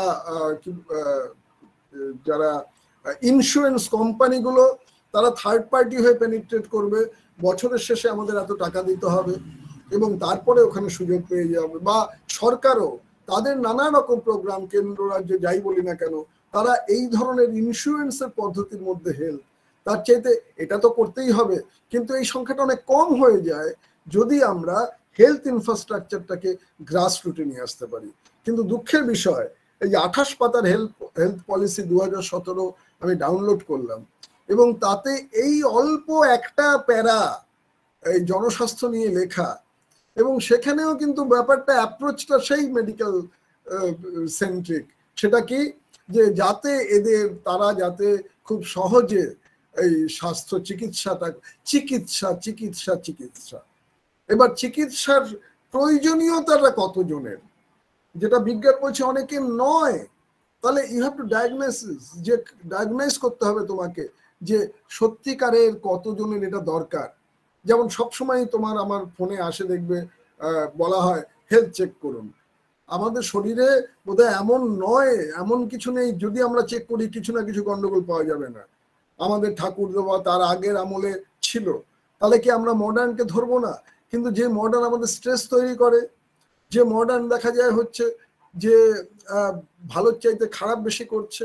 এখন নানা রকম ঘড়ি পাওয়া যাচ্ছে, স্মার্টফোন, যেখানে আমার সারাক্ষণ আমার কি বলা যায় হার্টবিট, আমার পালস, আমার কি বলা যায় যে অক্সিজেন স্যাচুরেশন, এগুলি সারাক্ষণ মাপা, নাকি আমি বায়োলজিক্যালি বুঝতে পারবো যে আমার শরীরটা ভালো না খারাপ? এটা তো ছিল। তাহলে দিন দিন একটা ডিপেন্ডেন্ট জায়গায় নিয়ে যাওয়া আমাকে, এবং আমরা সারাক্ষণ এই রকম ধরনের একটা ক্যাপটিভ অবস্থার মধ্যে থাকবো, এটা কি মেন্টাল ডেভেলপমেন্টের, মেন্টাল হেলথের পক্ষে ভালো? এটাও কিন্তু পাশাপাশি প্রশ্নগুলো উঠছে। এবং আমি এই জন্য বলছি, আমি মেডিকেল সায়েন্সের বাইরে থেকে বিষয়টাকে পরে আলোচনা করব। আমরা শুধুমাত্র যদি যারা মেডিকেল প্র্যাকটিশনার নাম করা, তাদের একটা দুটো লেখায় অল্প অল্প কোটেশন ব্যবহার করি, তাহলে তোমাদের কাছে ব্যাপারটা পরিষ্কার হবে। একজন নাম করা চিকিৎসক, আমি নামটা শুধু বললাম না, সবাই তোমরা নাম হয়তো জানো, নাও জানতে পারো, খুব নাম করা, মানে কোনো ডাক্তারের কাছে বললে ওনারা আর দ্বিতীয় কথা বলবেন না। ওনারা কি বলছেন, এটা প্রশ্নটা এরকম ভাবে এসছে, চিকিৎসা পদ্ধতি, ওষুধ, প্রযুক্তির প্রয়োগ, সংখ্যা তত্ত্বের যথার্থতা, বিশেষজ্ঞের প্রয়োজনীয়তা ইত্যাদি নিয়ে প্রশ্ন করার সাহস থাকে না জনসাধারণের। মানুষ তাই অপেক্ষায় থাকেন কবে চিকিৎসা ব্যবস্থার অন্দর থেকেই এই কথা উঠে আসবে। সেরকমই একটা বই, এই বইটার নাম স্বল্পালোচিত একটি প্রশ্ন দিয়ে শুরু করেছেন তিনি। আমাদের দেশে যে চিকিৎসকরা তৈরি হচ্ছেন তা কি চাহিদা মেনে? বছরে যত মানুষ অসুস্থ হন তাদের মাত্র 2.5% হাসপাতালে ভর্তি হওয়ার প্রয়োজন থাকে, বাকিদের প্রাথমিক চিকিৎসার প্রয়োজন হয়। মানে যারা অসুস্থ হয়, অসুস্থ না হওয়া মানে যারা অসুস্থ হন তাদের দেখা যায় যে বেশিরভাগেরই প্রায় 97.5% তাদের কোনো রকম প্রাইমারি বাড়িতেই প্রায় ঠিক হয়ে যায়। বাকিদের যা গৃহ চিকিৎসকরা পূরণ করতেন, 95% সুপার স্পেশালিটি হাসপাতালে যাওয়ার দরকার হতো না যদি স্বাস্থ্য শিক্ষা ফ্যামিলি মেডিসিন শাখাটি আকর্ষণীয় এবং পেশা হিসেবে সম্মানজনক হতো। তাহলে পুরো আমাদের ইন্ডিয়ান মেডিকেল সায়েন্সে যেটা সবচেয়ে গুরুত্বপূর্ণ হওয়া উচিত ছিল সেটার দাম সবচেয়ে কম। কোনটা সবচেয়ে বেশি গুরুত্বপূর্ণ হওয়া উচিত ছিল? যেটা ফ্যামিলি মেডিসিন, কমিউনিটি মেডিসিনের শাখা, যেটা সবচেয়ে বেশি প্রয়োজনীয়, যেখানে যারা অসুস্থ হচ্ছে, ইলনেস, সিক, তাদের 97.5% হচ্ছে সেই অংশ। আমাদের এখানে তার আগে বলি, যদি আমাদের জলটা ঠিক থাকতো, আমরা জানি 80% of our diseases are waterborne। আমাদের যে রোগ ভোগ তার 80% বর্ষাকাল আসছে, 80% হচ্ছে যেগুলি জলবাহিত। তাহলে আমি যদি সুস্থ জল দেওয়ার বন্দোবস্ত করতে পারি তাহলে এই 80% অসুস্থতা আমি ঠেকাতে পারি, তারা ভালো থাকে। তাহলে তার ম্যান পাওয়ার, তার যে কি বলা সম্পদ হিসেবে তার কাজ, সে ডেভিয়েন্ট হয় না। তাহলে আমি তাকে অনেক প্রিভেন্ট করতে পারছি। তাহলে পরে দরকার হচ্ছে তাকে সেটা সাপ্লাই করা, ইনপুটসটা সাপ্লাই করা। আমি একটা ছোট্ট, খুব মনোটোনাস হয়ে যাচ্ছে, একটা গল্প মানে উদাহরণ দেই। আমার জানা বিষয়টা দিল্লি থাকাকালীনই হয়েছিল। তখন এই ইউনিসেফেরই একটা প্রজেক্টেই আমি গেছিলাম। ওরা ইন্ডিয়া মার্ক 2 বলে একটা টিউবওয়েল ওরা উদ্ভাবন করলো। সেটা কি, যে পাইপ আমরা দেখি তার চাইতে 3 গুণ পাইপ যেটার মাটির নিচে যাবে। কোন জায়গা থেকে জল সাক করবে? যেটা safe drinking water spot level. এবার সেটা পাম্প করা অনেক সহজ, কারণ এত সুন্দর জলটা উঠে থাকবে একটা জায়গায়, যে কোনো বাচ্চাও অনায়াসে সেটাকে পাম্প করতে পারে। তার মানে ওই আমরা যেমন ছোটবেলায় একদম ঝুলে পড়তে হতো, কারো দাঁতে লাগতো, কারো নাকে লাগতো, সেটা নয়। এটা একদম হালকা জল ভরা, মেয়েদের পক্ষে, বাচ্চার পক্ষে, কারো পক্ষে অসুবিধা নয়। তা দিল্লিতে তখন যমুনার পার দিয়ে একটা বস্তি অঞ্চল ছিল, পরে তো ওগুলোকে তুলে দেওয়া হয়। এবং সেইখানে আগে ওরা জানতো যমুনার জল সেটা ফুটিয়ে খেতে হবে, না হলে পরে প্রত্যেকের কিন্তু পেটের রোগ এইগুলি অবধারিত, আন্তরিক অবধারিত।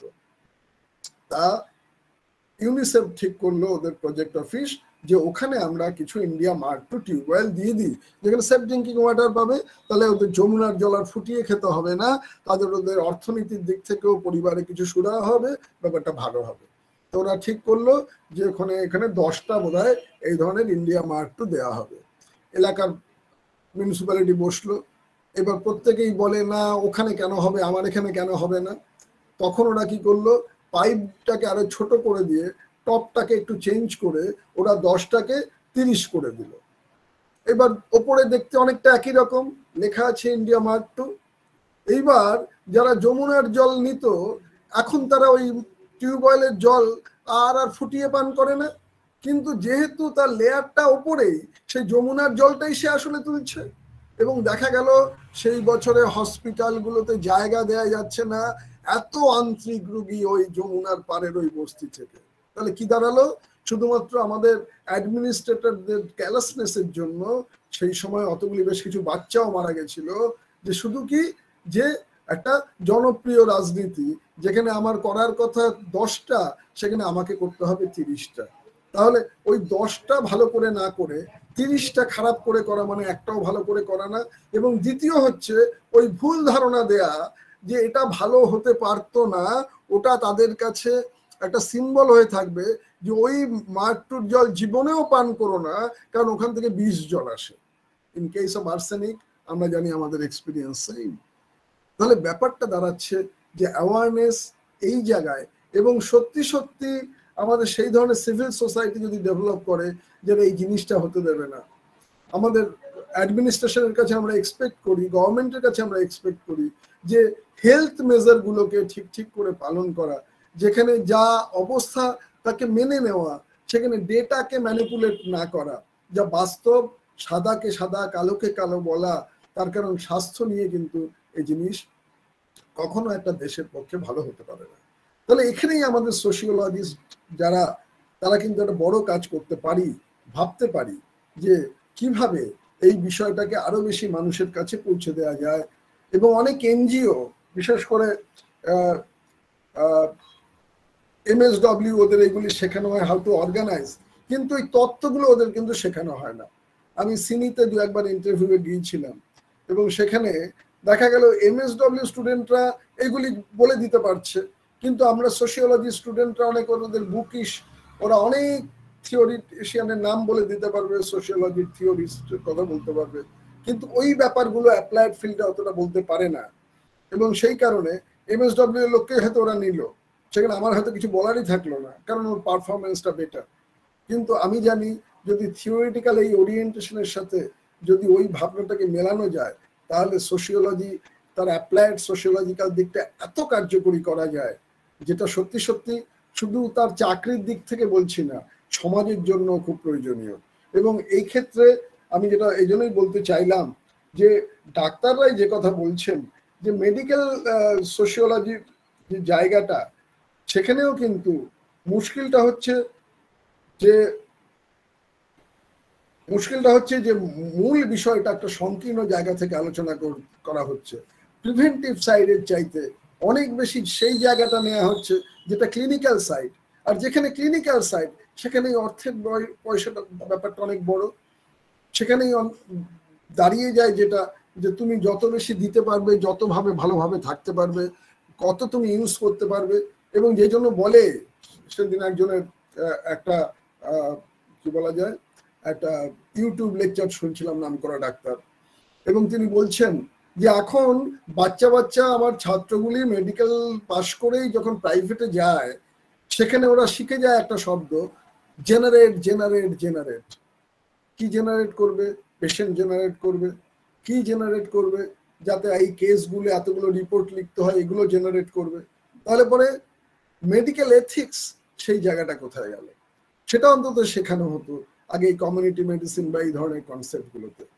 যে আমরা জানি এমন অনেক ডাক্তার যাকে ভগবান মনে করতো লোকে, এখনো 1-2জন খবর হয় যারা এখনো প্রাণপাত, এই কোভিডের সময় তাদের আমরা দেখেছি নমস্য ব্যক্তি, তারা যে গ্রামে গঞ্জে প্রচুর ডাক্তার তারা মারা গেছেন। কারা? যারা এই কোভিডের এই সময়কে উপেক্ষা করে কোনো পেশেন্টকে ফেরাতে পারেননি, ওখানে হাজির হয়ে গেছে। এবং দেখা গেছে যে তাদের আমরা হারিয়েছি। এবং তার ফলে কোভিড যেমন অনেক পেশেন্টকে আমরা, আমাদের কাছের লোককে হারিয়েছি, আমিও হারিয়েছি, তেমনি অনেক জনপ্রিয় ডাক্তার যারা সত্যি সমাজের উপকারী বন্ধু, তাদেরও আমরা হারিয়েছি। তাহলে এই জায়গায় যেটা এই ডাক্তার, নাম করা ডাক্তার, তার যে সুপারিশ, সেটা হচ্ছে মেডিসিনের যে শাখাটা, সেটাকে অনেক আকর্ষণীয় করা, পেশা হিসাবে সম্মানজনক করা। তিনি জানাচ্ছেন প্রতি বছর আমাদের দেশে যত স্নাতক ডাক্তার তৈরি হন, তাদের মাত্র 23% যান গৃহ চিকিৎসক হিসেবে। তার মানে যেখানে লাগবে আমার 97%, সেখানে যাচ্ছে 23%। আর যেখানে আমার সামান্য লাগবে, এবছর ভারতে 532টি মেডিকেল কলেজে প্রায় 77,000 ছাত্রছাত্রী ডাক্তারি পড়তে ঢুকবে, যার মধ্যে বড় জোর 15,000 গ্রামাঞ্চলে যাবে প্রাথমিক পরিষেবা দিতে। পশ্চিমবঙ্গের স্বাস্থ্য বিভাগও ফ্যামিলি মেডিসিনে স্নাতকোত্তর শিক্ষাক্রম চালায়, কিন্তু পারদর্শিতা ও গ্ল্যামারের নিরিখে তা বেশ নিচু। তাহলে মর্যাদার জায়গাটা কোনটা, প্রায়োরিটি কোনটা, এটা আগে ঠিক করতে হবে। যেটা বারবার বলা হচ্ছে, আলমাটা ডিক্লারেশন 1978-এর ক্ষেত্রেও বলা হচ্ছে, তুমি আগে টার্গেটগুলো ফুলফিল করো, যে আমি আমার সোশ্যাল ইন্ডিকেটর এই করব, আমি IMR টার্গেট নেব এই জায়গায়। এটা ম্যাক্রো লেভেলে নিলে হবে না, এটা একদম গ্রামাঞ্চলে পঞ্চায়েত মিউনিসিপ্যালিটি বেসিসে নিলে পরে এটা করা যায়। সেই ইনফ্রাস্ট্রাকচার তো আমাদের আছে। তাদের এই টার্গেটগুলোকে যদি বুঝিয়ে দেওয়া যায় যে কিভাবে আমরা এই টার্গেটগুলিকে ঠিক করব, ওই বইটারই দ্বিতীয় পরিচ্ছদে স্বাস্থ্য প্রবঞ্চনা শিল্প উনি লিখছেন। স্বাস্থ্য গবেষণার নামে যা চলছে, প্রবঞ্চনার তালিকায় তার শীর্ষে। 2014 সালে দ্য ব্রিটিশ মেডিকেল জার্নাল 2047টা গবেষণা পত্র দেখিয়ে সেখানে বলা হয়েছিল এদের প্রায় 67% সন্দেহজনক, মিথ্যাচার, টুকে দেওয়া এবং এক লেখা নানা পত্রিকায় ছাপানো। প্রবঞ্চনার রকম ফেলে আছে নতুন নতুন রোগ আবিষ্কারের প্রয়াস। নতুন রোগী বা ওষুধ না হলে প্রাপ্য বাড়বে না।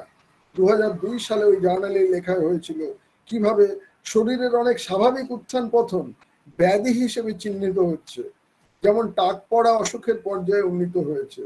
অস্টিওপোরোসিস নামে হাড় ভাঙার আশঙ্কা এক নীরব ব্যাধি আবিষ্কৃত হয়েছে। ইরিটেবল বাউল সিন্ড্রোমের মতো সাধারণ অসুবিধে ব্যাধির গৌরব লাভ করেছে। প্রবঞ্চনা শিল্পের পেছনে ওষুধ শিল্পের বড় ভূমিকা আছে। জনসাধারণের স্বাস্থ্য খাতে খরচের বড় অংশ ওষুধ। আমি আর এই স্ট্যাটিস্টিক্সে যাচ্ছি না। আমরা তো ইয়েতে দেখলাম রেমডেসিভির, হঠাৎ করে পরে আবার বলা হচ্ছে যে না না না না এগুলি খেলে উল্টো ভালো হবে না, কারণ এগুলি কোনো পরীক্ষিত না। ওখানে আমেরিকান প্রেসিডেন্ট যিনি ছিলেন ওই সময়, ট্রাম্প, বলেই দিলেন আমার এখান থেকে কোনো রেমডেসিভির বাইরে যাবে না, এবং 3 মাস এই ওষুধ কেনা বেচা বন্ধ। সরকার কবজা করে নিল। কোথায় ঠিক হলো, কোথায় তথ্য পাওয়া গেল? আমেরিকার মতো দেশ যেখানে নানা গবেষণা নানা কিছু, কোথায় এটা ঠিক হলো যে this is the drug Covid ইয়ের ক্ষেত্রে? পরে দেখা গেল ওগুলো শরীরকে অসুস্থতাই করেছে। একজন ডাক্তার বলছেন ওইখানে, আমার নিজের কানে শোনা, যে অপ্রয়োজনে যদি হঠাৎ করে COVID-19 হয়েছে 40 বছরের পরে, আমি তাড়াতাড়ি তাকে ইয়েতে দিয়ে দিলাম বাইপাপ মেশিনের মধ্যে, দেখা গেল তার লাভের চেয়ে ক্ষতি বেশি হয়ে গেল। তাহলে পরে এগুলি কে করবে? অনেকে বলতে পারে ওই এমার্জেন্সিতে কিচ্ছু করার নেই। এবং সবচেয়ে বড় কথা, সবকিছুর পরে কিন্তু পেশেন্ট পার্টিকে ডিসিশন নিতে হচ্ছে, এবং পেশেন্ট পার্টিকে সই করে বলতে হচ্ছে এই যে সম্মতিটা, সেটা ইনফর্মড কনসেন্ট। তোমরা আমাকে সব জানানো হয়েছে এবং আমি তার জানার ভিত্তিতে আমার কনসেন্টটা দিচ্ছি। সত্যি কি এটা তাই? আমরা কি সত্যি সেটা জানি? আমরা কি এখনো ঠিক করে একটা প্রেসক্রিপশন পাই, নাকি এখনো দেখি এমন ভাবে লেখা যেটা ওই কি বলা যায় ফার্মাসিস্টের মানে কেমিস্ট, ওষুধের দোকানে গেলে তারা যারা এই বিষয়ে বিশেষজ্ঞ তারাই শুধু পড়তে পারবে। তার মানে পুরো বিষয়টা যেটা সবচেয়ে বেশি স্বচ্ছ হওয়ার কথা ছিল, সেটা সবচেয়ে বেশি অস্বচ্ছ।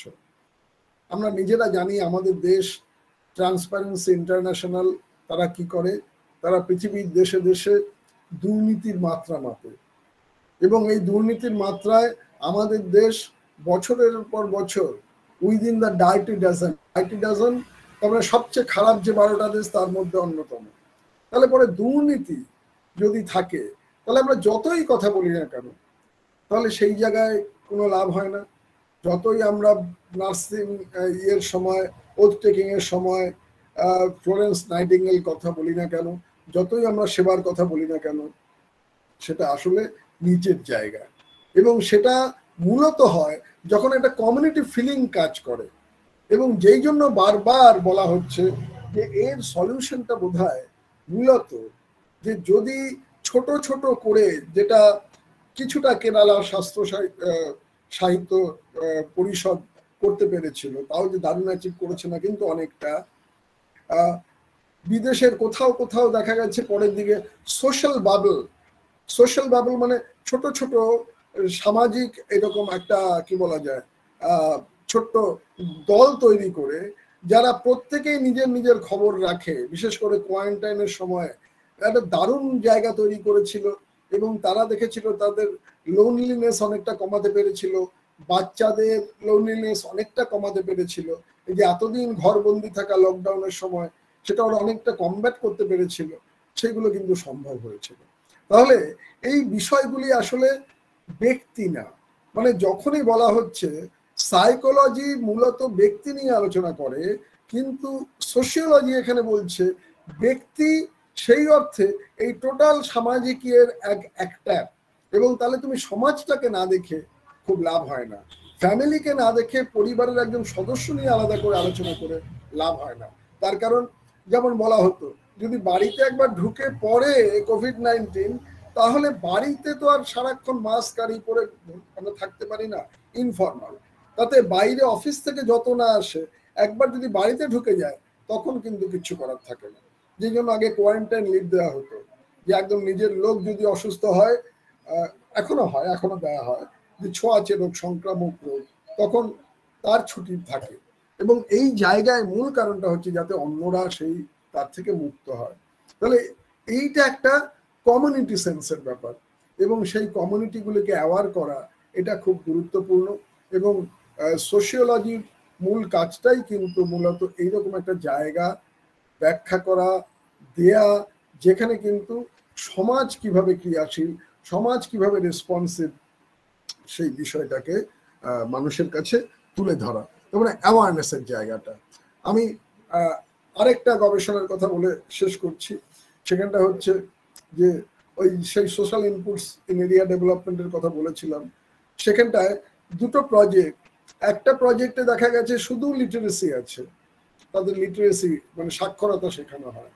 আরেকটা প্রজেক্টে এই সোশ্যাল ইনপুটসে সেখানে হেলথ অ্যাওয়ারনেসটা ওখানে দেয়া আছে, নানা বিষয়ে স্বাস্থ্য সচেতন করা হয়, তাদের হাইজিন সেন্সটা দেওয়া হয়, নখ কাটা, হাত ধোয়া। এই প্রজেক্টটা কিন্তু কোভিড-19 আগে। নখ কাটা, হাত ধোয়া, হাত না ধুয়ে না খাওয়া, খাবার থালা বাসনটাও পরিষ্কার জলে ধোয়া। তার মানে আমি মুখ ধুলাম পরিষ্কার জলে না, বাসনপত্র আমি সামনের পুকুর থেকে ধুয়ে নিয়ে আসছি, তাহলে কোনো লাভ হয় না। গ্লাসটাকে ভালো করে না ধোয়া, ছোট ছোট ব্যাপার। তারপরে পুষ্টির দিক থেকে বলা হতো যে আগে ধো তারপরে কাটো। যদি আমি সবজিটা আগে কেটে তারপর ধুই, নিউট্রিশনের লোক থাকলে আপনারা নিশ্চয়ই জানেন সেটা, যে তাতে নিউট্রিশনের অর্ধেকটাই ড্রেন হয়ে যায়। তাহলে পরে এই ছোট ছোট বিষয়গুলি এক জায়গায় ট্রেনিংটা দেয়া হতো, সেখানে নিরক্ষরও আছে, স্বাক্ষরও আছে। আর এক জায়গায় ট্রেনিংটা দেওয়া হয়, এই অ্যাওয়ারনেস নেই, সোশ্যাল ইনপুটস নেই। তার সাথে দেখা যাচ্ছে দুই জায়গাতেই এক জায়গায় যেহেতু ইউনিসেফের প্রজেক্টটা আছে, ইন্ডিয়া মার্ক টু টিউবওয়েল আছে, আরেক জায়গায় প্লেন আমাদের মতো যে টিউবওয়েল আছে। এবং দেখা গেল যে যেখানে সোশ্যাল ইনপুটস প্রজেক্ট আছে সেখানে যারা একটু অ্যাওয়ার, রেজাল্ট হচ্ছে মানে কোনো কম্পারিজনেই আসে না, এত বেশি এগিয়ে থাকা সব ব্যাপারে। সেখানে মরবিডিটি কম, সেখানে মর্টালিটি কম, সেখানে টোটাল ইকোনমিক প্রোডাকশনটা অনেক বেশি, চাষাবাদ, মানে 7-8 বছরের প্রজেক্টে একটা দারুণ রেজাল্ট সেখানে পাওয়া গেল।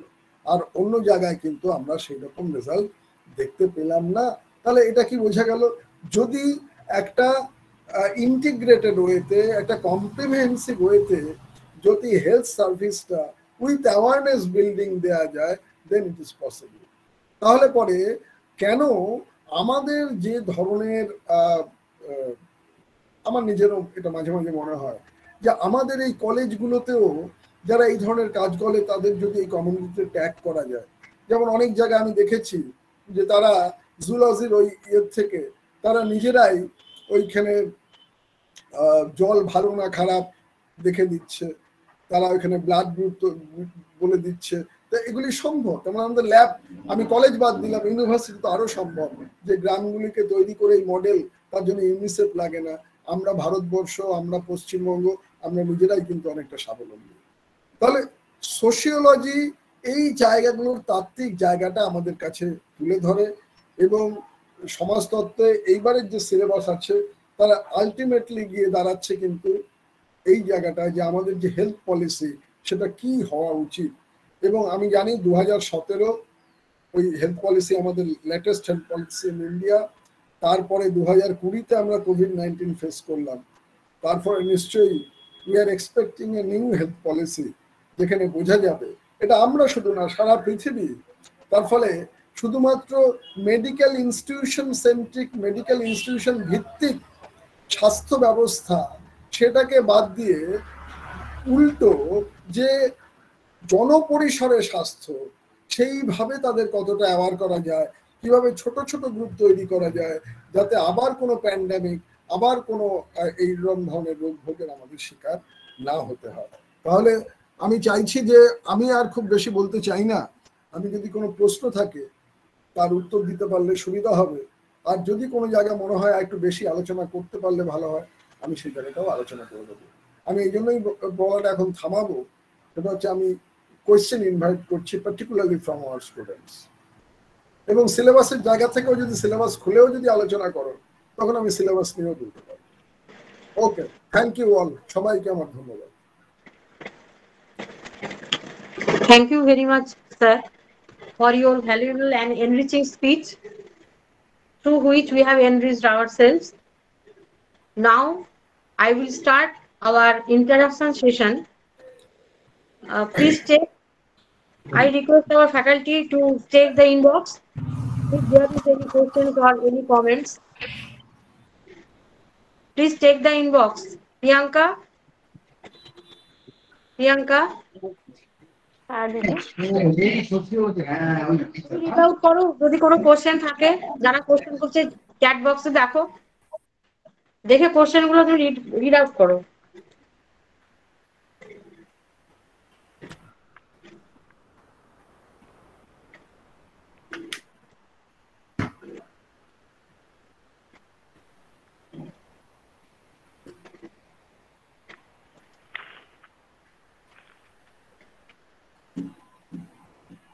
Hello Priyanka, hello. কোনো কোয়েশ্চেন এখনো দেখছি না। কমেন্টস এসছে কিছু, তুমি দেখো কমেন্টস এসছে।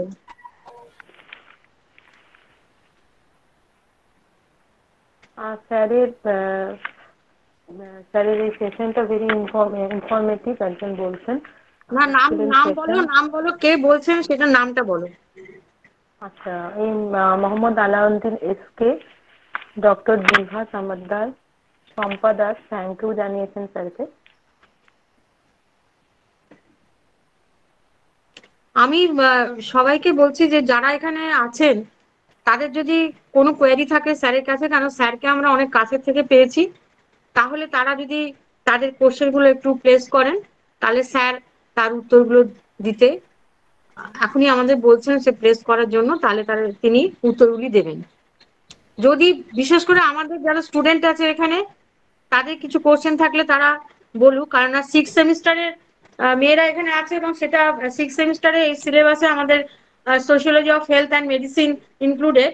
সুতরাং বিশেষ করে 6 সেমিস্টারের মেয়েদেরকে আমি বলছি, বা অন্যান্য স্টুডেন্ট যারা অন্যান্য কলেজ বা ইউনিভার্সিটি থেকে এসছে বা একাডেমিশিয়ান যারা আছেন তাদেরকেও আমি রিকোয়েস্ট করব যদি কোনো কোশ্চেন থাকে তাহলে স্যারের কাছে বলতে।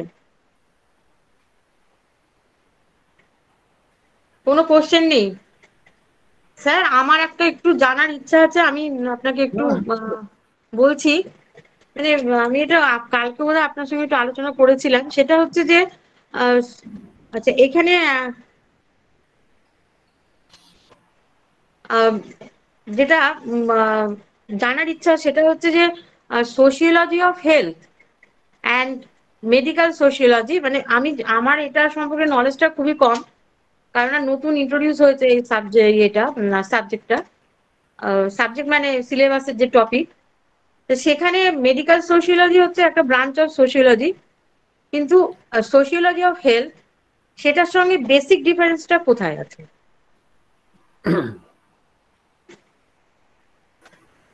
হ্যাঁ, সুস্বাগতা, থ্যাংক ইউ। এটাই আমি শুরুতে একটু বলেছিলাম স্টুডেন্টদের মতো করে। তোমার বেসিক ডিফারেন্সটা হচ্ছে সময়ের সাথে সাথে হেলথের যে ডেফিনেশনটা সেটা পাল্টাতে শুরু করে, যেটা বললাম তোমার যে ট্যালকাট পার্সনস এর যে কনসেপ্টটা এসেছিল সেটা একটা ফাংশনালিস্ট অ্যাপ্রোচ দিয়ে কনসেপ্টটা ঢোকে। প্রথম যে কিছু কিছু প্রতিষ্ঠান বা মানুষ তারা টোটাল সিস্টেমে তাদের ভূমিকা পালন করতে পারছে না, তাহলে তাদের রোলটা কি, তারা সিক, তাহলে তাদের কিভাবে অ্যাড্রেস করা যায়? তোমরা নিশ্চয়ই মনেও আছে যে মার্টনও এরকম ধরনের একটা মিডল রেঞ্জ থিওরিতে গিয়ে বলছেন কারেক্টিভ মেজার নেওয়াটা দরকার, এবং সেই জায়গায় মেডিকেল সোশিওলজি এইভাবে পেনিট্রেট করে যে সমাজের কোনো অংশ যদি অসুস্থ হয় আরেক অংশ দে আর ট্রেইনড প্রফেশনাল, তারা বিষয়টাকে দেখবে। তাহলে কি দাঁড়াচ্ছে, মেডিকেল ইনস্টিটিউশনাল জায়গা থেকে অসুস্থতাকে অ্যাড্রেস করা বা চ্যালেঞ্জ করা বা কমব্যাট করা, তাহলে মেডিকেল সোশিওলজির জায়গাটা কিন্তু তুলনায় একটু বেশি সংকীর্ণ। মানে এটা ততটা বৃহৎ ভাবে সেটা কিন্তু বলা হচ্ছে না, যেটা সোশিওলজি অফ হেলথের ক্ষেত্রে। তার মানে কি বলা যায় যে medical sociology in its approach narrowly centered on or around the medical institutions in general। এই জায়গাটা তো বোঝা অসুবিধা হয়নি নিশ্চয়ই, এই জন্যই নাম মেডিকেল সোশিওলজি। মানে ওটা অনেকটা ক্লিনিক্যাল, মানে ওই জায়গায় তাকে পৌঁছতে হচ্ছে। তাহলে ক% যায় ওখানে, দেখা যাবে যে যারা ওইখানে গিয়ে পৌঁছচ্ছে অনেকজন তারা আসলে অসুস্থই না। এটা মানসিক মানে মেন্টাল হেলথের ক্ষেত্রে আরো বেশি সত্যি। যে বলে না পাড়ায় সামান্য একটু হয়তো কোনো কারণে তার কোনো ব্যাপারে কোনো ভারসাম্যের একটু সমস্যা হলো, বাকি তারা তৈরি করে দেবে যে সমস্যাটাকে আরো বেশি ক্রিটিক্যাল করা, তাকে ইরিটেট করা, তাকে আরো বেশি পিং করা, এগুলি করে সোসাইটি তার খারাপও করতে পারে। আবার সোসাইটি তার আশপাশটা অনেক পজিটিভ এনভায়রনমেন্ট তৈরি করে তাকে ভালোও করতে পারে। তাকে মেন্টাল অ্যাসাইলামে নিয়ে গেলে পরে সঙ্গে সঙ্গে সে ভালো হয়ে যাবে নাকি আরো খারাপ হবে সেটা তো সময়ের ব্যাপার। মানে এটা কিন্তু অনেক সময় ট্রিটেবল না। তার মানে এর মূল ব্যাপারটা যে কম্পেনিয়নশিপের পজিটিভ অথবা নেগেটিভ কম্পেনিয়নশিপ, সেটা এটাকে অ্যাড্রেস করতে পারে। তাহলে যেটা বলার, মেডিকেল সোশিওলজি বেসিক্যালি তার যে আলোচনাটা, আমি তোমার কতগুলি আমাদের এখানে আলোচনা আছে, যেমন আমি বললাম ম্যারিয়েটের আলোচনা আছে, মদনের আলোচনা আছে, তারা কিন্তু সার্ভেগুলো করেছিলেনই মেডিকেল ইনস্টিটিউশন সেন্টার। যেমন আমি যদি এখন এটা বলি যে একটা উদাহরণ দেই, যে তোমার স্টুডেন্ট অনেক আছে কিন্তু তুমি তো আমার অনেক ছোট, তুমি করেই বলছি। হ্যাঁ স্যার নিশ্চয়ই। তো তোমরা জানো যে এই অভিজিৎ বিনায়ক ব্যানার্জি বা আমাদের পিজি হসপিটালের অভিজিৎ চৌধুরী, তারপরে খুব সম্ভব জিষ্ণু ভট্টাচার্য বোধহয় নাম, আমার ঠিক নামটা মনে নেই, এরা সবাই মিলে, এরা উনি তো লিভার ফাউন্ডেশনের, তারা একটা স্টাডি করে এবং স্টাডি করে তারা দেখে যে স্টাডিটা কি ছিল। আমি স্টাডি নোটটা আছে এবং যে পড়ে দিই সেটা আরো অথেন্টিক হবে। এক সেকেন্ড, আমি নোটটা কেটে রেখে দিয়েছি পেপারটা।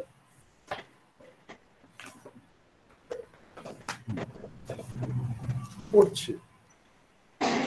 7ই অক্টোবর 2016, প্রশিক্ষণে দক্ষতা পারে হাতুড়েরও, স্বীকৃতি সায়েন্স ম্যাগাজিনে। বীরভূমে পরীক্ষায় প্রমাণ 4 বাঙালির, শিখিয়ে পড়িয়ে নিলে কি অজপাড়াগাঁয়ের হাতুড়েরা ভালো প্রাথমিক চিকিৎসা করতে পারেন নাকি কোনো লাভই হয় না? তর্কটা পুরনো। আমি ছবিটা দেখাই, আমার কাছে যেটা আছে, তাহলে একটু তোমাদের সুবিধা হবে যে আমি এটা পড়ছি।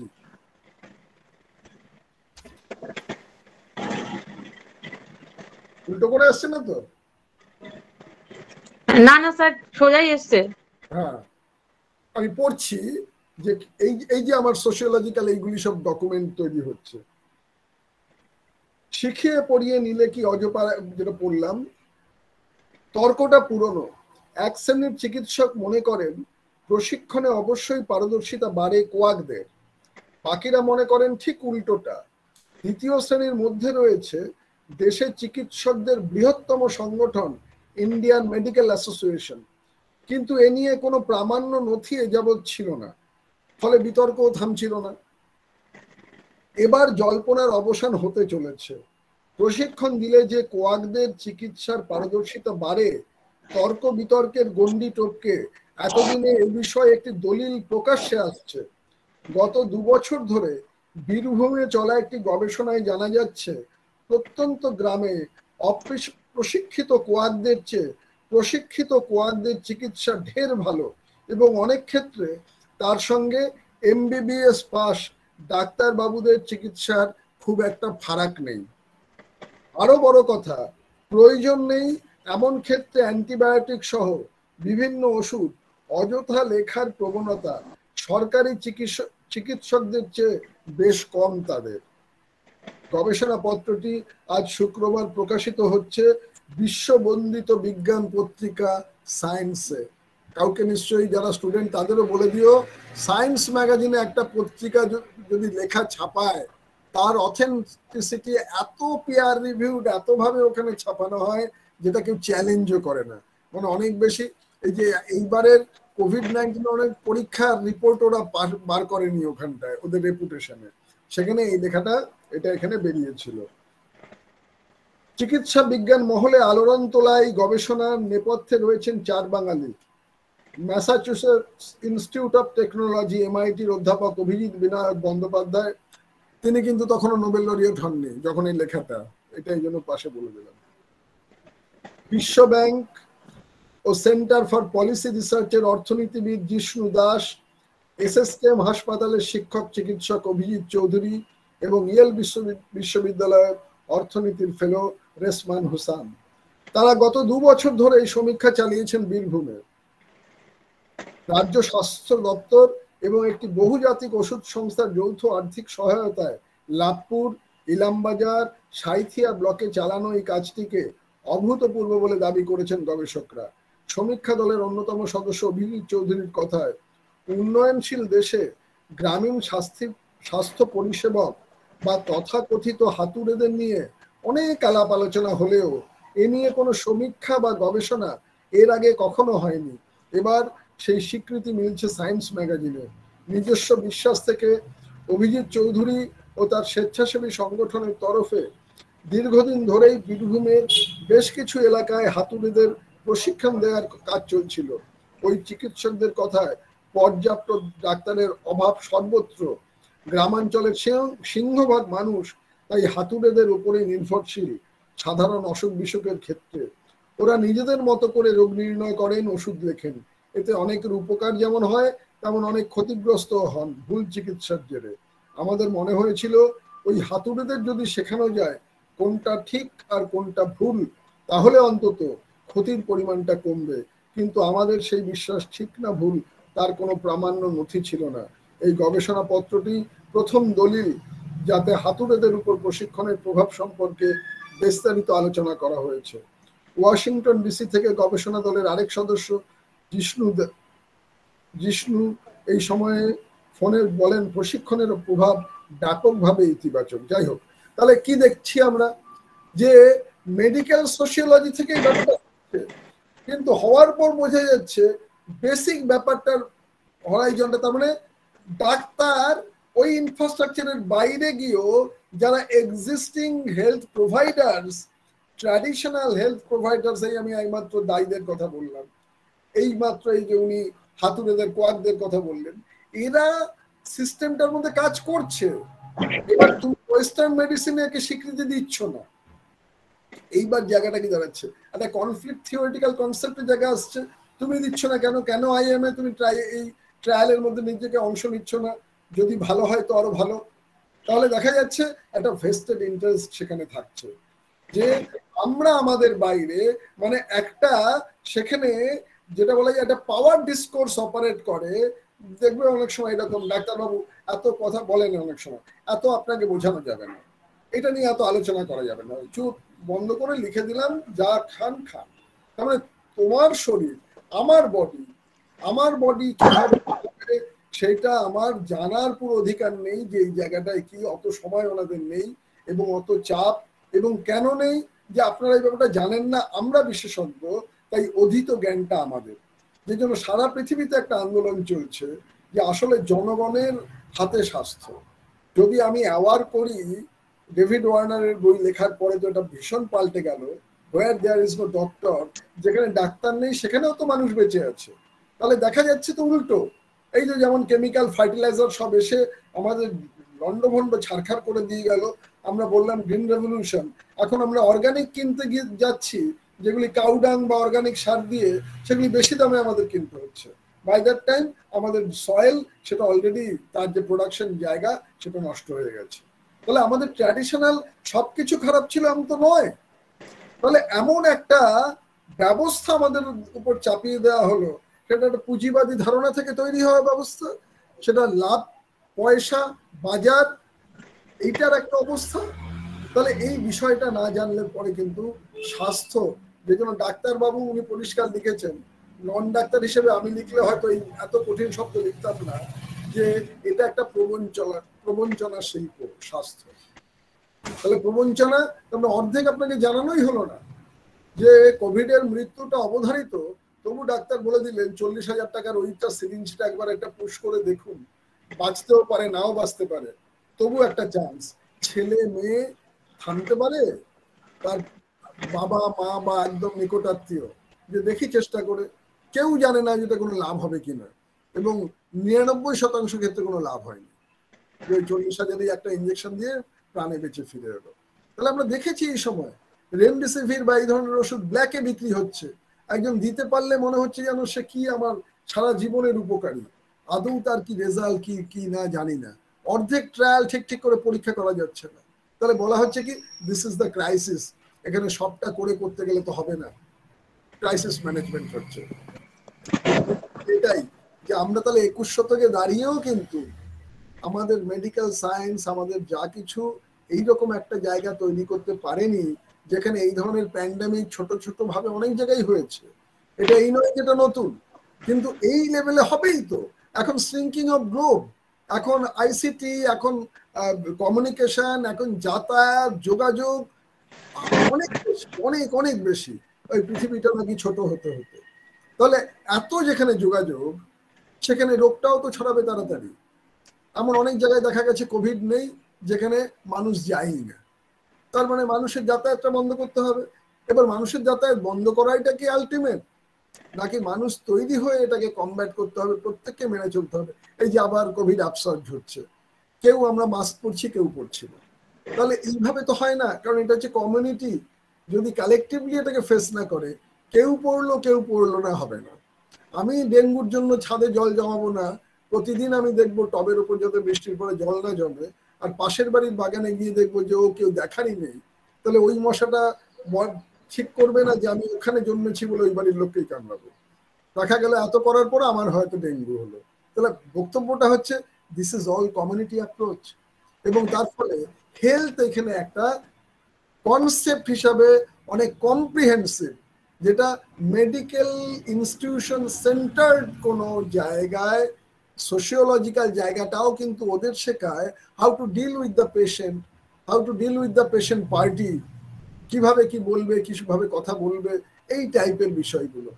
তার থেকে একটু বেরিয়ে হয়তো কে কোন জায়গা থেকে আমার কেস বেশি আসছে, কোন জায়গায় সমস্যাটা বেশি, একটা ছোট্টখাট্টো কাউন্সিলিং, কিন্তু ওই ভাবনাটা কিন্তু based on that particular medical institution. R sociology of health সেটা কিন্তু অনেক বৃহত্তর একটা পরিসরে, যা আমাদের ভাবনাটা তৈরি করে, ভাবতে সাহায্য করে, তার অনেক থিওরিটিক্যাল ওরিয়েন্টেশন আছে।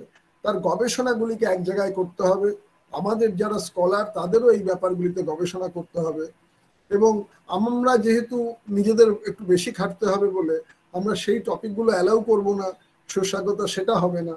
আমাদের কিন্তু এই ধরনের ডিজার্টেশন, এই ধরনের ভাবনা চিন্তায় ওদের আনতে হবে, যাতে এইটা ধীরে ধীরে ছড়ায় যে সোশিওলজির একটা গুরুত্বপূর্ণ জায়গা আছে in this fast changing society after COVID-19. Sociology of health আমাদের একটা গুরুত্বপূর্ণ জায়গা, যেটা সারা পৃথিবীতে স্বীকৃত। ওকে, থ্যাংক ইউ স্যার। স্যার এখানে অনেক কমেন্টস এসছে, কোশ্চেন এসছে, আমি পড়ছি।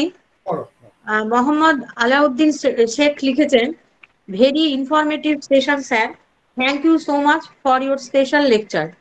ডক্টর বিভা সমাদ্দার লিখেছেন, excellent session, thank you sir. Shampa Das লিখেছেন, থ্যাংক ইউ স্যার।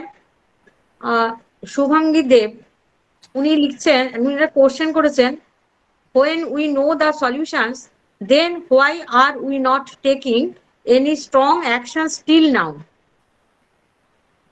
উনি এই কোশ্চেনটা জানতে চেয়েছেন।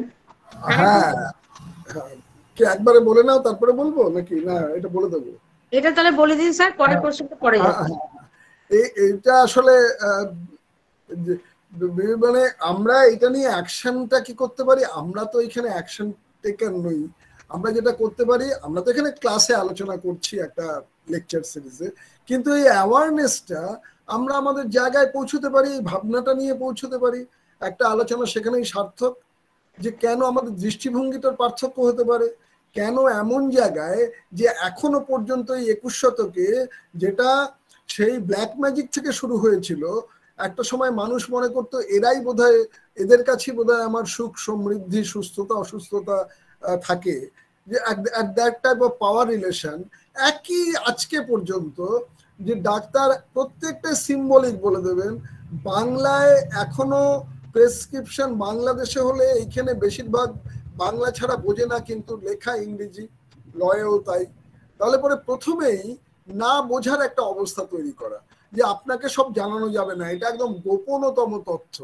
তাহলে পরে কেন এটা হবে, কেন জনগণের অ্যাওয়ারনেস বিল্ড আপের জায়গাটায় সক্রিয় পদক্ষেপ নেওয়া হবে না, কেন হেলথ পলিসিতে, আমি ওইটার সময় পেলাম না আজকে, অনেক লেখা, আবার এই ছবিটা আমি দেখাই, যোজনা দেখানোর সময় নেই, সেখানেও হেলথ সেক্রেটারি লিখছেন অ্যাবাউট হেলথ পলিসি, দেখা গেল আয়ুষ্মান ভারতের প্রশংসায় পঞ্চমুখ, কিন্তু আমার আয়ুষ্মান ভারতে কোনো আপত্তি নেই, কিন্তু এই এরিয়াটা যেখানে পুরোটা সবচেয়ে প্রয়োজনীয় এরিয়া, সেটা নিয়ে কেন উচ্চবাচ্য নেই, সেখানে স্টেপিংটা কোথায়, সেখানে এগুলো কি হচ্ছে, কেন মেডিকেল কলেজের যারা ইন্টার্ন, যারা মেডিকেল কলেজের পিজি স্টুডেন্ট, তাদের কেন বলা হচ্ছে না তোমরা এক একটা গ্রামে গিয়ে কাজ করে কোনো এনজিও বা কিছুর সাথে এই ধরনের কাজ করো, তাতে কিন্তু রেসিপ্রোকাল রিলেশন এক হচ্ছে, সেও কিন্তু অনেক কিছু জেনে যাবে যে গ্রামগুলি কেমন। তার ফলে ব্যাপারটা হচ্ছে গ্রাম অচ্ছুত, and India lives in her villages, বেশিরভাগ মানুষ সেখানে কাজ করে, এবং স্বাস্থ্য পরিষেবা হবে অনেক দূরে দূরে একটা দুটো, এবং দেখা যাবে একটু 19-20 হলে এত চাপ যে অক্সিজেন সিলিন্ডার আর খুঁজে পাওয়া যাচ্ছে না। তাহলে পরে আমি এমন জায়গাটা তৈরি করব কেন, রেফারেল সার্ভিস চলতেই থাকবে, জেলা স্তরে রুগী আসবে কলকাতার কয়েকটা হসপিটালে, এবং সেখানে ইনফ্রাস্ট্রাকচার নেই বলে, তাহলে আমার ডিস্ট্রিবিউশনটা কোথায়, ডিসেন্ট্রালাইজেশন অফ গভর্নমেন্ট হচ্ছে, ডিসেন্ট্রালাইজেশন অফ পাওয়ারের কথা বলা হচ্ছে, তাহলে ডিসেন্ট্রালাইজেশন অফ হেলথ স্ট্রাকচার, যেখানে আলটিমেট রিলেশন যেখানটায় থাকবে কার সাথে, জনগণের একটা অংশের সাথে, সেটা হতে পারে সিভিল সোসাইটি, সেটা হতে পারে ওখানকার কোনো অ্যাওয়ার্ড এডুকেশনে যারা বিভিন্ন স্কুলের টিচার, বা তারা কেন ছোট ছোট গ্রুপ করে এটা করা হচ্ছে না, কেন ভিয়েতনাম এটা পারছে, কেন সোশ্যাল বাবল তৈরি করে ইতালির মতো কয়েকটা দেশ পরবর্তীকালে ওটাকে সামলালো, কেন আমাদের দেশে কেরালার শাস্ত্র সাহিত্য পরিষদ টু সাম এক্সটেন্ট পারছে, যেই জন্য ওরা একটা পুরস্কার নিয়ে এলো, আমরা চেষ্টা করতে পারি না? এটা কি শুধু সরকারের দোষ?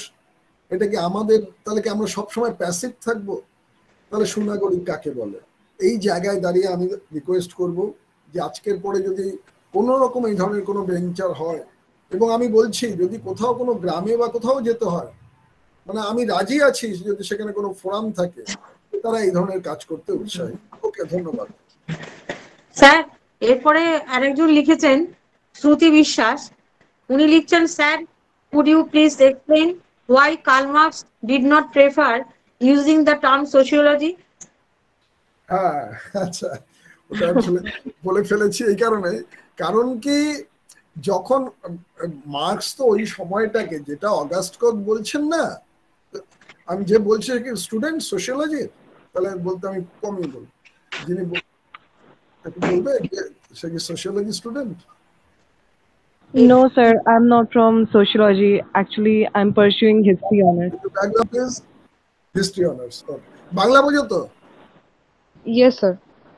ওকে, তাহলে মূল যেটা সেটা হচ্ছে যে কার্ল মার্কস সোশিয়োলজি, আমি এটা আগের কথা বলেছি এই কারণে, কারণ দেখা যাচ্ছে কি যে অগাস্ট কোট, যাকে ফাদার অফ সোশিয়োলজি বলা হচ্ছে, তিনি এমন একটা সময়কে বলছেন, এত ভাবে তাকে উচ্ছ্বাস প্রকাশ করছেন কি না, এটা হচ্ছে সবসময় গ্রহণযোগ্য, যেটাকে উনি বলছেন তৃতীয় স্তর, অ্যান্ড দিস ইজ আলটিমেট, তারপরে আর না। কেননা কার্ল মার্কসের চোখে তো আসলে চেঞ্জ হবে, চেঞ্জটাই কনস্ট্যান্ট, চেঞ্জ তো হবেই মার্কসের ভাবনায়।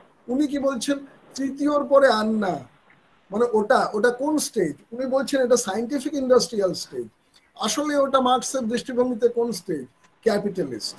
এবং কোত ওটাকে বলছেন যে এটা সর্বোচ্চ স্তরে লেজার বেড়ে যাবে, মানুষের অবসর যেহেতু বেড়ে যাবে, শিল্পকলা, শিক্ষা এবং খুব পজিটিভ মাইন্ড নিয়ে উনি বলার চেষ্টা করছেন পুরোহিত যাজকেরা জায়গা ছেড়ে চলে যাবে, বিজ্ঞানীরা সেই জায়গা নেবে, দারুণ হবে মানুষের জীবন।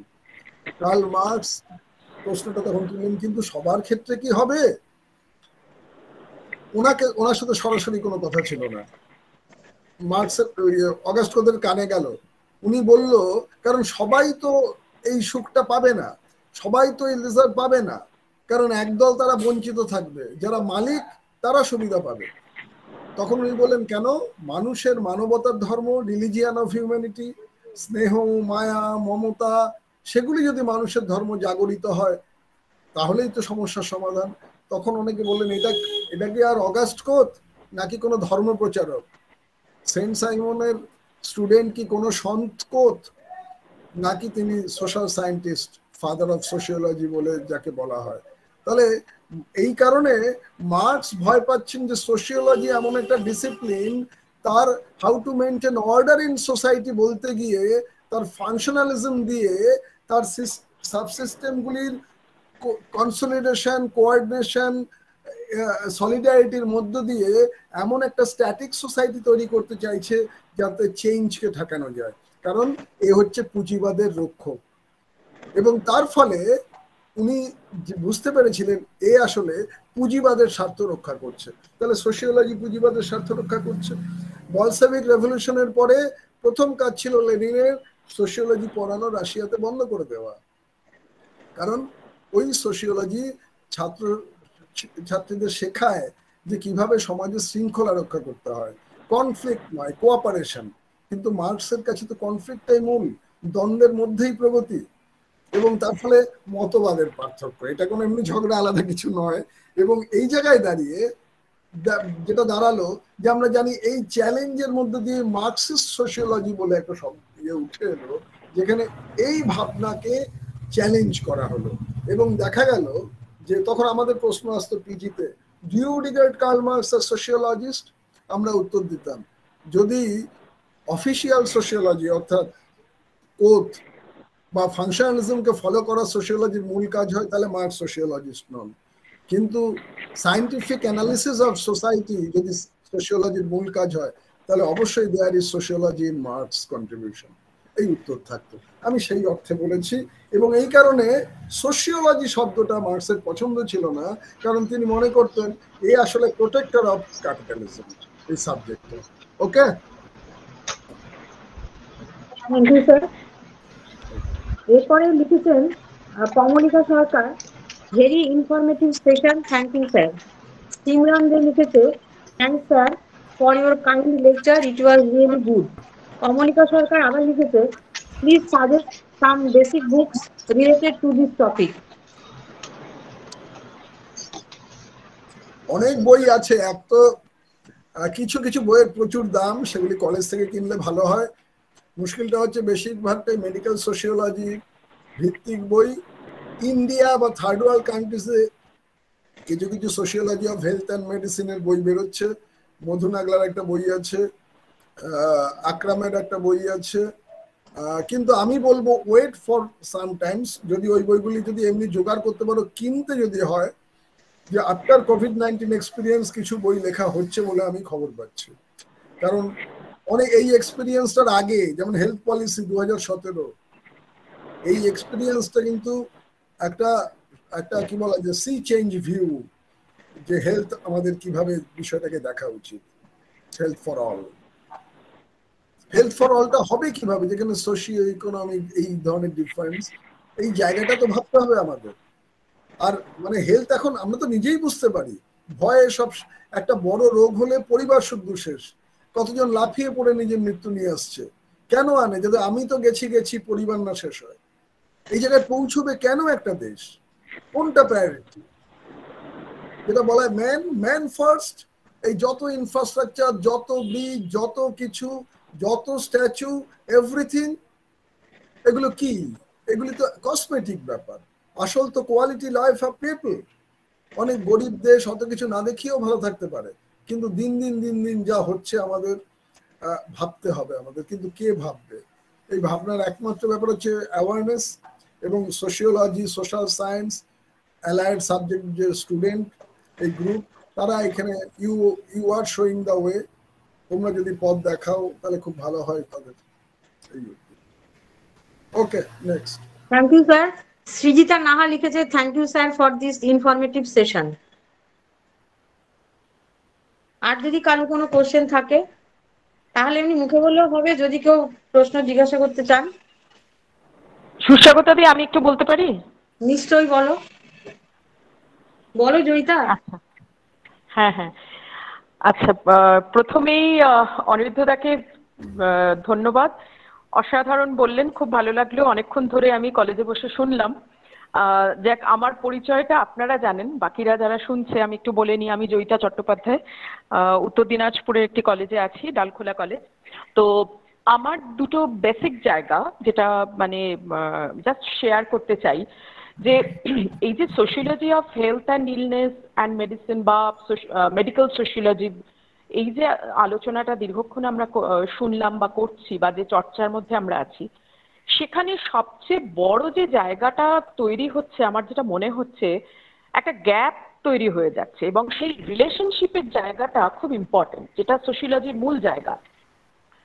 এবং social patterning of health, health inequalities বা সোশ্যাল কজেশন অফ হেলথ, এই যে বিষয়গুলো, যে ডাক্তার, নার্স, তাদের কি ভূমিকা হওয়া উচিত, এবং এই যে কেয়ার অ্যান্ড কিওরের জায়গায়, যে মূল যে জায়গাটা কেয়ার, সে কেয়ারটা কতখানি ইনস্টিটিউশনালাইজেশন, মডার্নাইজেশন বা ইন্ডাস্ট্রির চাপে পড়ে কতখানি মূল জায়গা থেকে সরে যাচ্ছে, এবং আমরা সত্যিকারের কেয়ার পাচ্ছি কিনা সেটা ভাবা দরকার। এবং সোশিওলজি অফ হেলথটা এত গুরুত্বপূর্ণ বলে আমার মনে হয়, যেটা বারে বারে আপনি বলার চেষ্টা করছিলেন, যে এই জায়গাটা, মানে আমরা যদি মেন্টালি, ফিজিক্যালি আমরা যদি সুস্থ না থাকি, তাহলে আমরা সোশিওলজি চিন্তা করব কি করে, বা অন্য কোনো ইন্টেলেকচুয়াল কাজকর্মের মধ্যে এনগেজ নিজেকে রাখবো কি করে।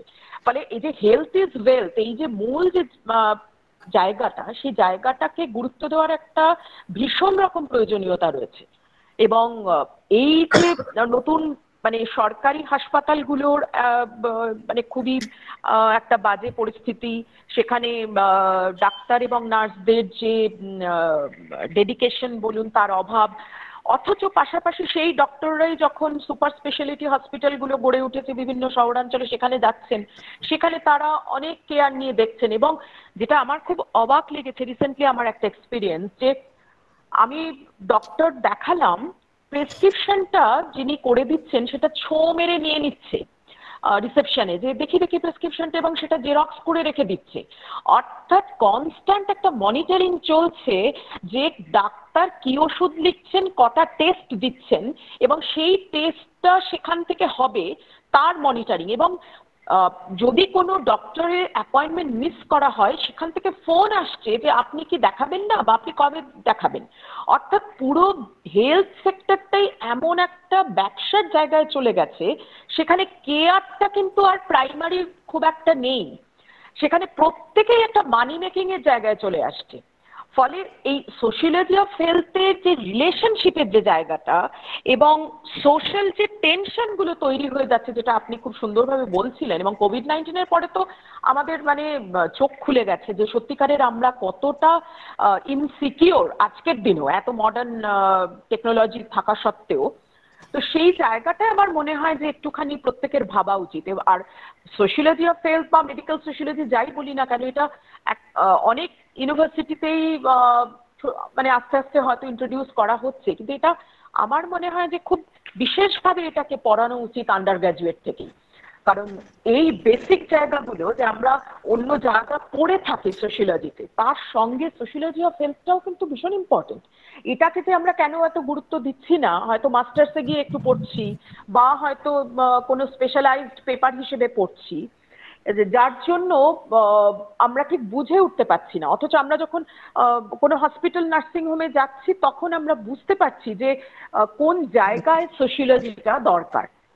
তো এটাই আমার অ্যাড করার ছিল আর কি, যদি এই প্রসঙ্গে আপনি কিছু বলেন। Thank you. না জয়িতা, একদম ঠিক। শুধু ওইটাই বলার যে তুমি যেখানে কাজ করছো নিজে তো বুঝতেও পারছো ওই অঞ্চলেও, যে আসল ব্যাপারটা হচ্ছে সামগ্রিক একটা অসচেতন পরিবেশ। এবং এখন আমাদের আসলে এত কিছু তো আর মানে পাবলিকলি স্টুডেন্টদের কাছে সবটা নিয়ে খুব ক্রিটিক্যালি আমরা বলিও না। এখানে আমরা হয়তো সরাসরি বলি না যেগুলি বলা উচিত। এবং সেই জায়গায় দাঁড়িয়ে ছোট ছোট গ্রুপ এমন অনেক জায়গায়, যেমন আমার মাঝে মাঝে মনে হয় যে Gosaba, Tagore society of rural development, সেখানে ওরা যে কাজগুলো করে, বা এরকম অনেক এনজিও, তারা কিন্তু অদ্ভুত সুন্দর কাজ করে। এবং সেই জায়গাগুলিতে যেই কথাগুলো আমরা বলছি যে পুরো জীবনটা, সেটা আসলে একটা আলাদা করা যায় না। মানে এডুকেশনটা ওই, হেলথটা দেখে, সবকিছুর একটা কম্প্রিহেন্সিভ ক্যারেক্টার থাকে। তার মানে অ্যাড্রেস করার ক্ষেত্রেও কিন্তু, যেমন আমাদের এইখানে এখন বারবার বলা হচ্ছে না, হেলথ পলিসিতেও দেখলাম মেডিকেল প্লুরালিজম, সোনার পাথর বাটি। মেডিকেল প্লুরালিজম মানে অ্যালোপ্যাথিও হবে, অ্যালোপ্যাথি ইচ্ছে করলে আয়ুর্বেদ দিতে পারবে, আয়ুর্বেদ ইচ্ছে করলে অ্যালোপ্যাথি দিতে পারবে। আমি বলছি ডিসিপ্লিনকেও যদি গুলিয়ে দেওয়া হয় তাহলে তো মুশকিলের ব্যাপার। মানে যেটা যে সেটা তো সেটা পড়তে হবে আগে, তার সায়েন্সটা আমাকে জানতে হবে। তার মানে একটা সোসাইটি, তার বেসিক জায়গাটা হচ্ছে সায়েন্টিফিক টেম্পারামেন্ট, তার রিজনিং, তার সঠিক তথ্য তার কাছে নিয়ে আসা। মানে ইনফোডেমিকটা আরেকটা ম্যাটার। আমাদের ফোনের মাধ্যমে নানাভাবে যে ধরনের খবর প্রতিদিন, কেউ না কেউ দেখে মনে হচ্ছে যে সমস্যা কি, এইটা হয়েছে এই করে ভাবুন, এটা হয়েছে এটা করুন, এক গাদা ভ্লগ, এক গাদা ব্লগ, নানা রকম কিছু। তার মানে এই জায়গায় দাঁড়িয়ে কিন্তু এই প্রজন্ম, যেমন আমাদের অনেক আগের জেনারেশন, প্রকৃতির সাথে তাদের যে নিবিড় যোগাযোগটা ছিল, এখন তুলনায় কম। ফাস্ট ফুড, আমরা হয়তো দেখা যেত এইটা যদি কোনো এমনি সেমিনার হতো, সবকিছু করার পরে হেলথের উপরে আলোচনা, নিউট্রিশনের উপর আলোচনা, তারপরে জিনিস এলো কি ফাস্ট ফুড প্যাকেট খুলে খাওয়া শুরু করলাম। এখন এটা বলতে পারো একদিনে চেঞ্জ হবে না, কিন্তু আমাদের ওরিয়েন্টেশন, আমাদের ভাবনা চিন্তাগুলোকে আমাদের কাজে প্রয়োগ করা, the practical significance of sociology, এই জায়গাটা কিন্তু আমাদের খুব দুর্বল।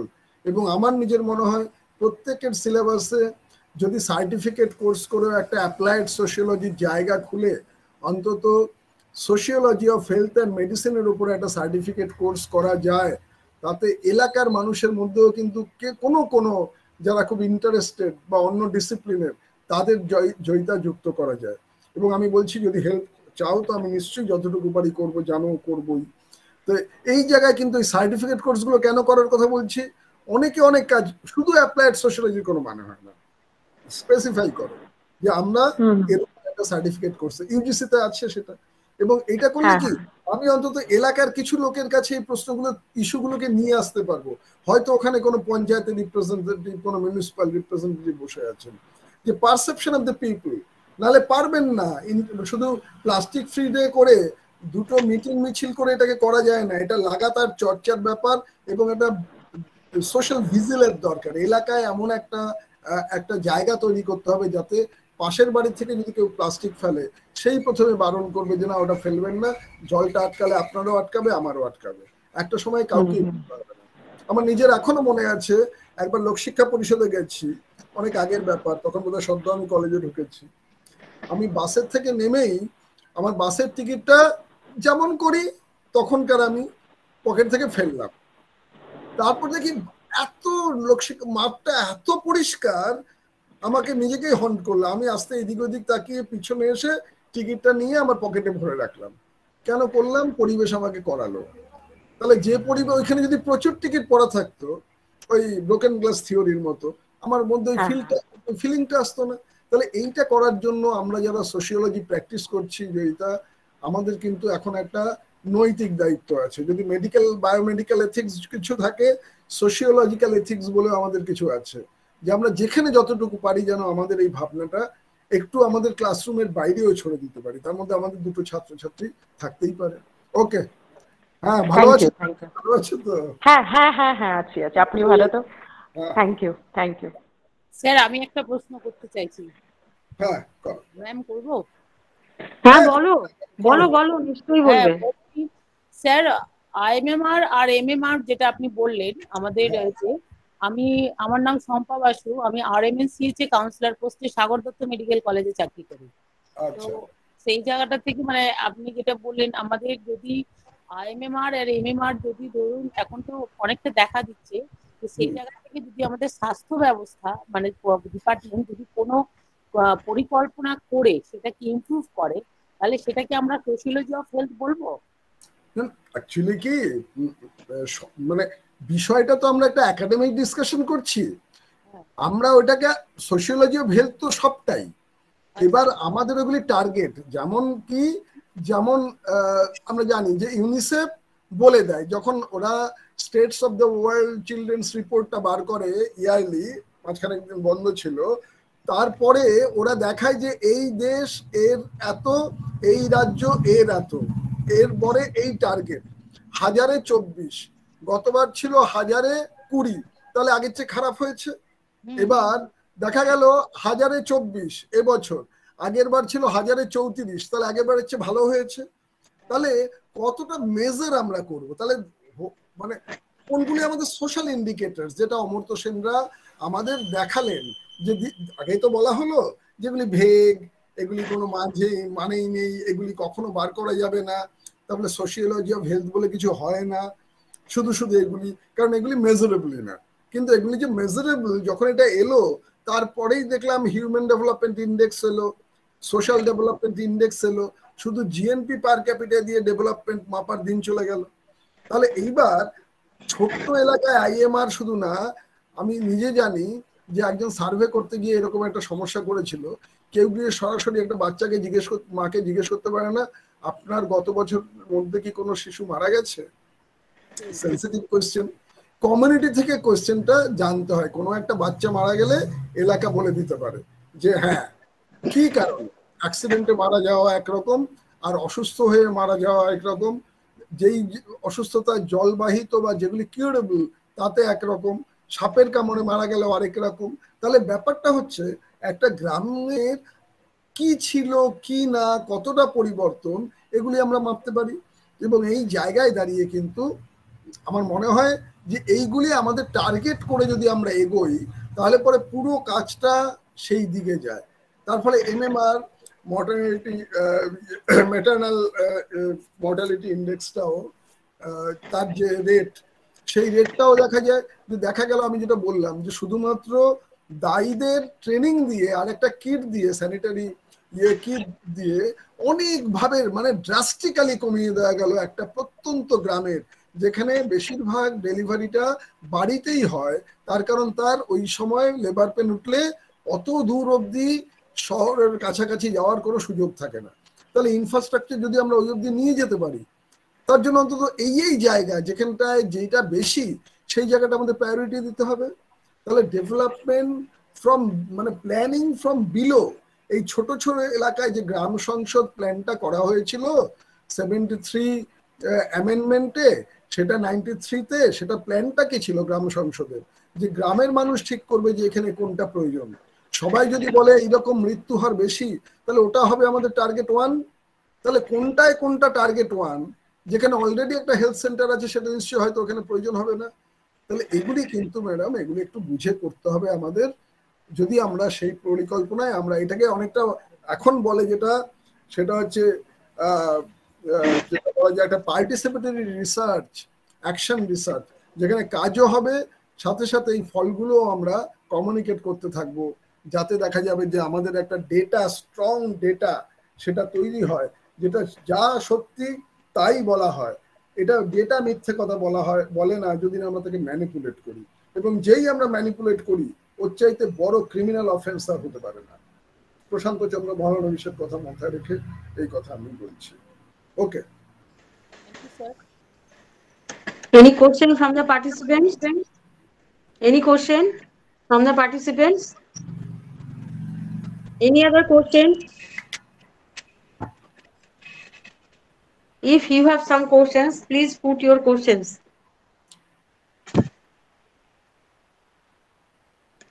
Now, I will request Priyanka Vishwa Sarkar to discuss the extract of the speech delivered by our resource person. Priyanka, Priyanka Vishwa thank Sarkar. হ্যাঁ দিদি, প্রথমেই বলি যে স্যারকে অসংখ্য ধন্যবাদ। স্যারের বক্তব্যতে আমরা সমৃদ্ধ হলাম।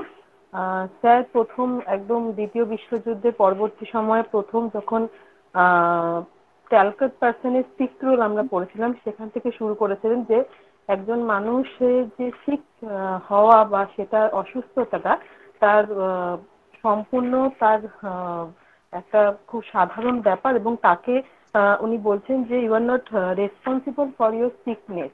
আসলে মানে আমরা সিক বা অসুস্থটাকে একটা সাধারণ বিষয় হিসাবেই আমাদের এগিয়ে যেতে হবে সেটা বুঝে, এবং তার পাশাপাশি অসুস্থতা বা মেডিকেল সোশিওলজিতে আমরা যেরকম জেন্ডার পার্সপেক্টিভ হিসাবেও আমরা দেখছি যে বিভিন্ন ক্ষেত্রে দেখা যাচ্ছে যে একটা পরিবারের মধ্যে যেরকম সুন্দর করে বুঝিয়েছেন যে একজন নারী এবং একজন পুরুষ একটি পুরুষতান্ত্রিক সমাজে কিভাবে আলাদা আলাদা ভাবে তাদেরকে প্রেফার করা হয় তাদের অসুস্থতার পরিপ্রেক্ষিতে। তো সেটা ধীরে ধীরে পরিবর্তন হবে এটাই আমাদের মনে হয়, এবং এটা হওয়া উচিত।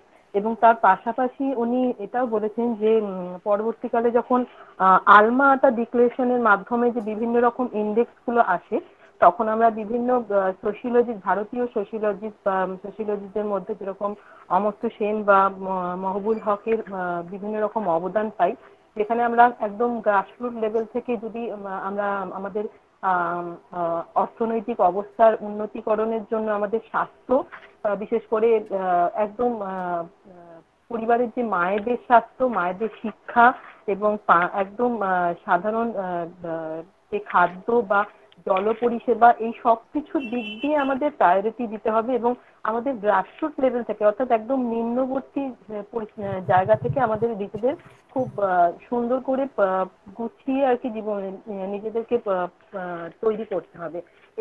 এর ফলে কি হবে যে আমরা যেহেতু যদি আমাদের শুরুটা খুব সুন্দর হয় এবং আমাদের সমাজতান্ত্রিক গঠনটা খুব সুন্দরভাবে আমরা তৈরি করতে পারি, তবেই আমরা পরবর্তীকালে কিন্তু খুব সোশিওলজি অফ হেলথের যে বিষয়টি, এবং পরবর্তীকালে যে এতটা আমরা একদম ইলেকট্রনিক বিভিন্ন রকম যন্ত্র বলুন বা বিভিন্ন রকম পরিষেবার মাধ্যমে যখন আমরা প্রতি মুহূর্তে আমাদের স্বাস্থ্য পরিষেবা বা সবকিছু আমরা ডিপেন্ডেন্ট হয়ে পড়ছি, সেই জিনিসটা আসবে না। অর্থাৎ স্যার বলছেন যে আমাদের প্রিভেনশনটা আগে জেনে রাখতে হবে। অসুস্থ হওয়ার আগে প্রিভেনশনটা মানে বেটার দ্যান কিওর আর কি, সেটা স্যার আমাদের বুঝিয়েছেন। এবং পরবর্তীকালে আমাদের যে বর্তমান পরিস্থিতি কোভিড এবং কোভিড পরবর্তী সময়ে যে ধরনের আমরা একটা প্যান্ডেমিক সিচুয়েশনের মধ্যে যেভাবে আমাদের স্বাস্থ্য পরিষেবার যে মারাত্মক একটা পরিস্থিতি আমরা পরিলক্ষিত হলাম বর্তমান যুগে, এতটা উন্নত হয়েও সবকিছু দিক দিয়ে আমরা যেভাবে দেখলাম যে কিভাবে আমাদের সমাজ কতটা বেশি ডিপেন্ডেন্ট হয়ে গেছে সবকিছু সবটাই আর কি আমাদের আমাদের যে গ্রাসরুট লেভেলের যে আমাদের অবস্থানটা কতটা নিম্নমানের হয়ে গেছে আর কি, সেটা আমাদের সমাজ আমাদের দেখিয়ে দিল। তো স্যারের যে মূল বক্তব্য সেটা হচ্ছে যে আমাদের স্বচ্ছতার পরিমাণটা আমাদের সমাজে খুব কমে গেছে এবং দুর্নীতি পরিমাণটা অনেক বেশি বেড়ে গেছে, এবং আমরা তখনই একটা সুন্দর পরিবেশ এবং সুন্দর স্বাস্থ্যময় একটা সমাজ তৈরি করতে পারবো যখন আমাদের আর কি শিক্ষা এবং আমাদের স্বাস্থ্য সবটাই আর কি আমাদের গ্রাসরুট লেভেল থেকে একদম পরিপূর্ণভাবে তৈরি করতে পারবো আমরা।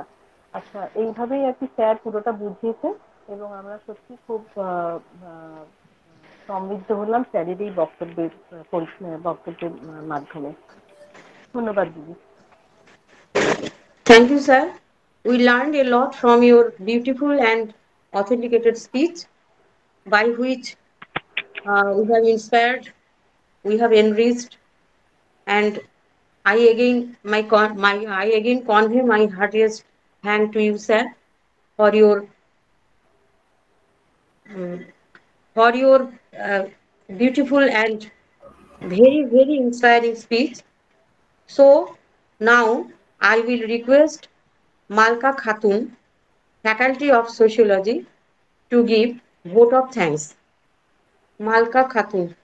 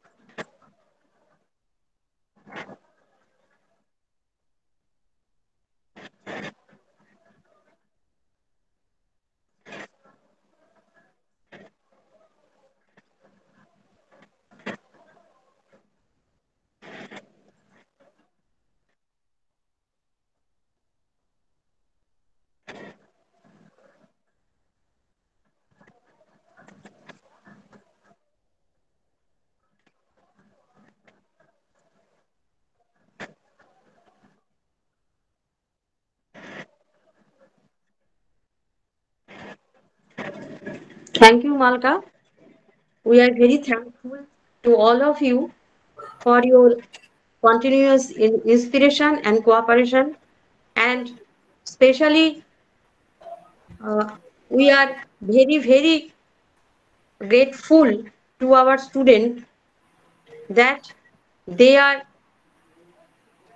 continuing, they are continuing to show their patience, and they are still here to know the materials or know the significant words from our resource person. Thank you, sir. Now, with kind permission of our principal and honorable president of GB and members of IQAC and all the participants who are present here, I am announcing the end of this program by thanking everyone. Thank you. Thank Thank you. you, sir. Thank you once again. Thank you. Thank you, everybody.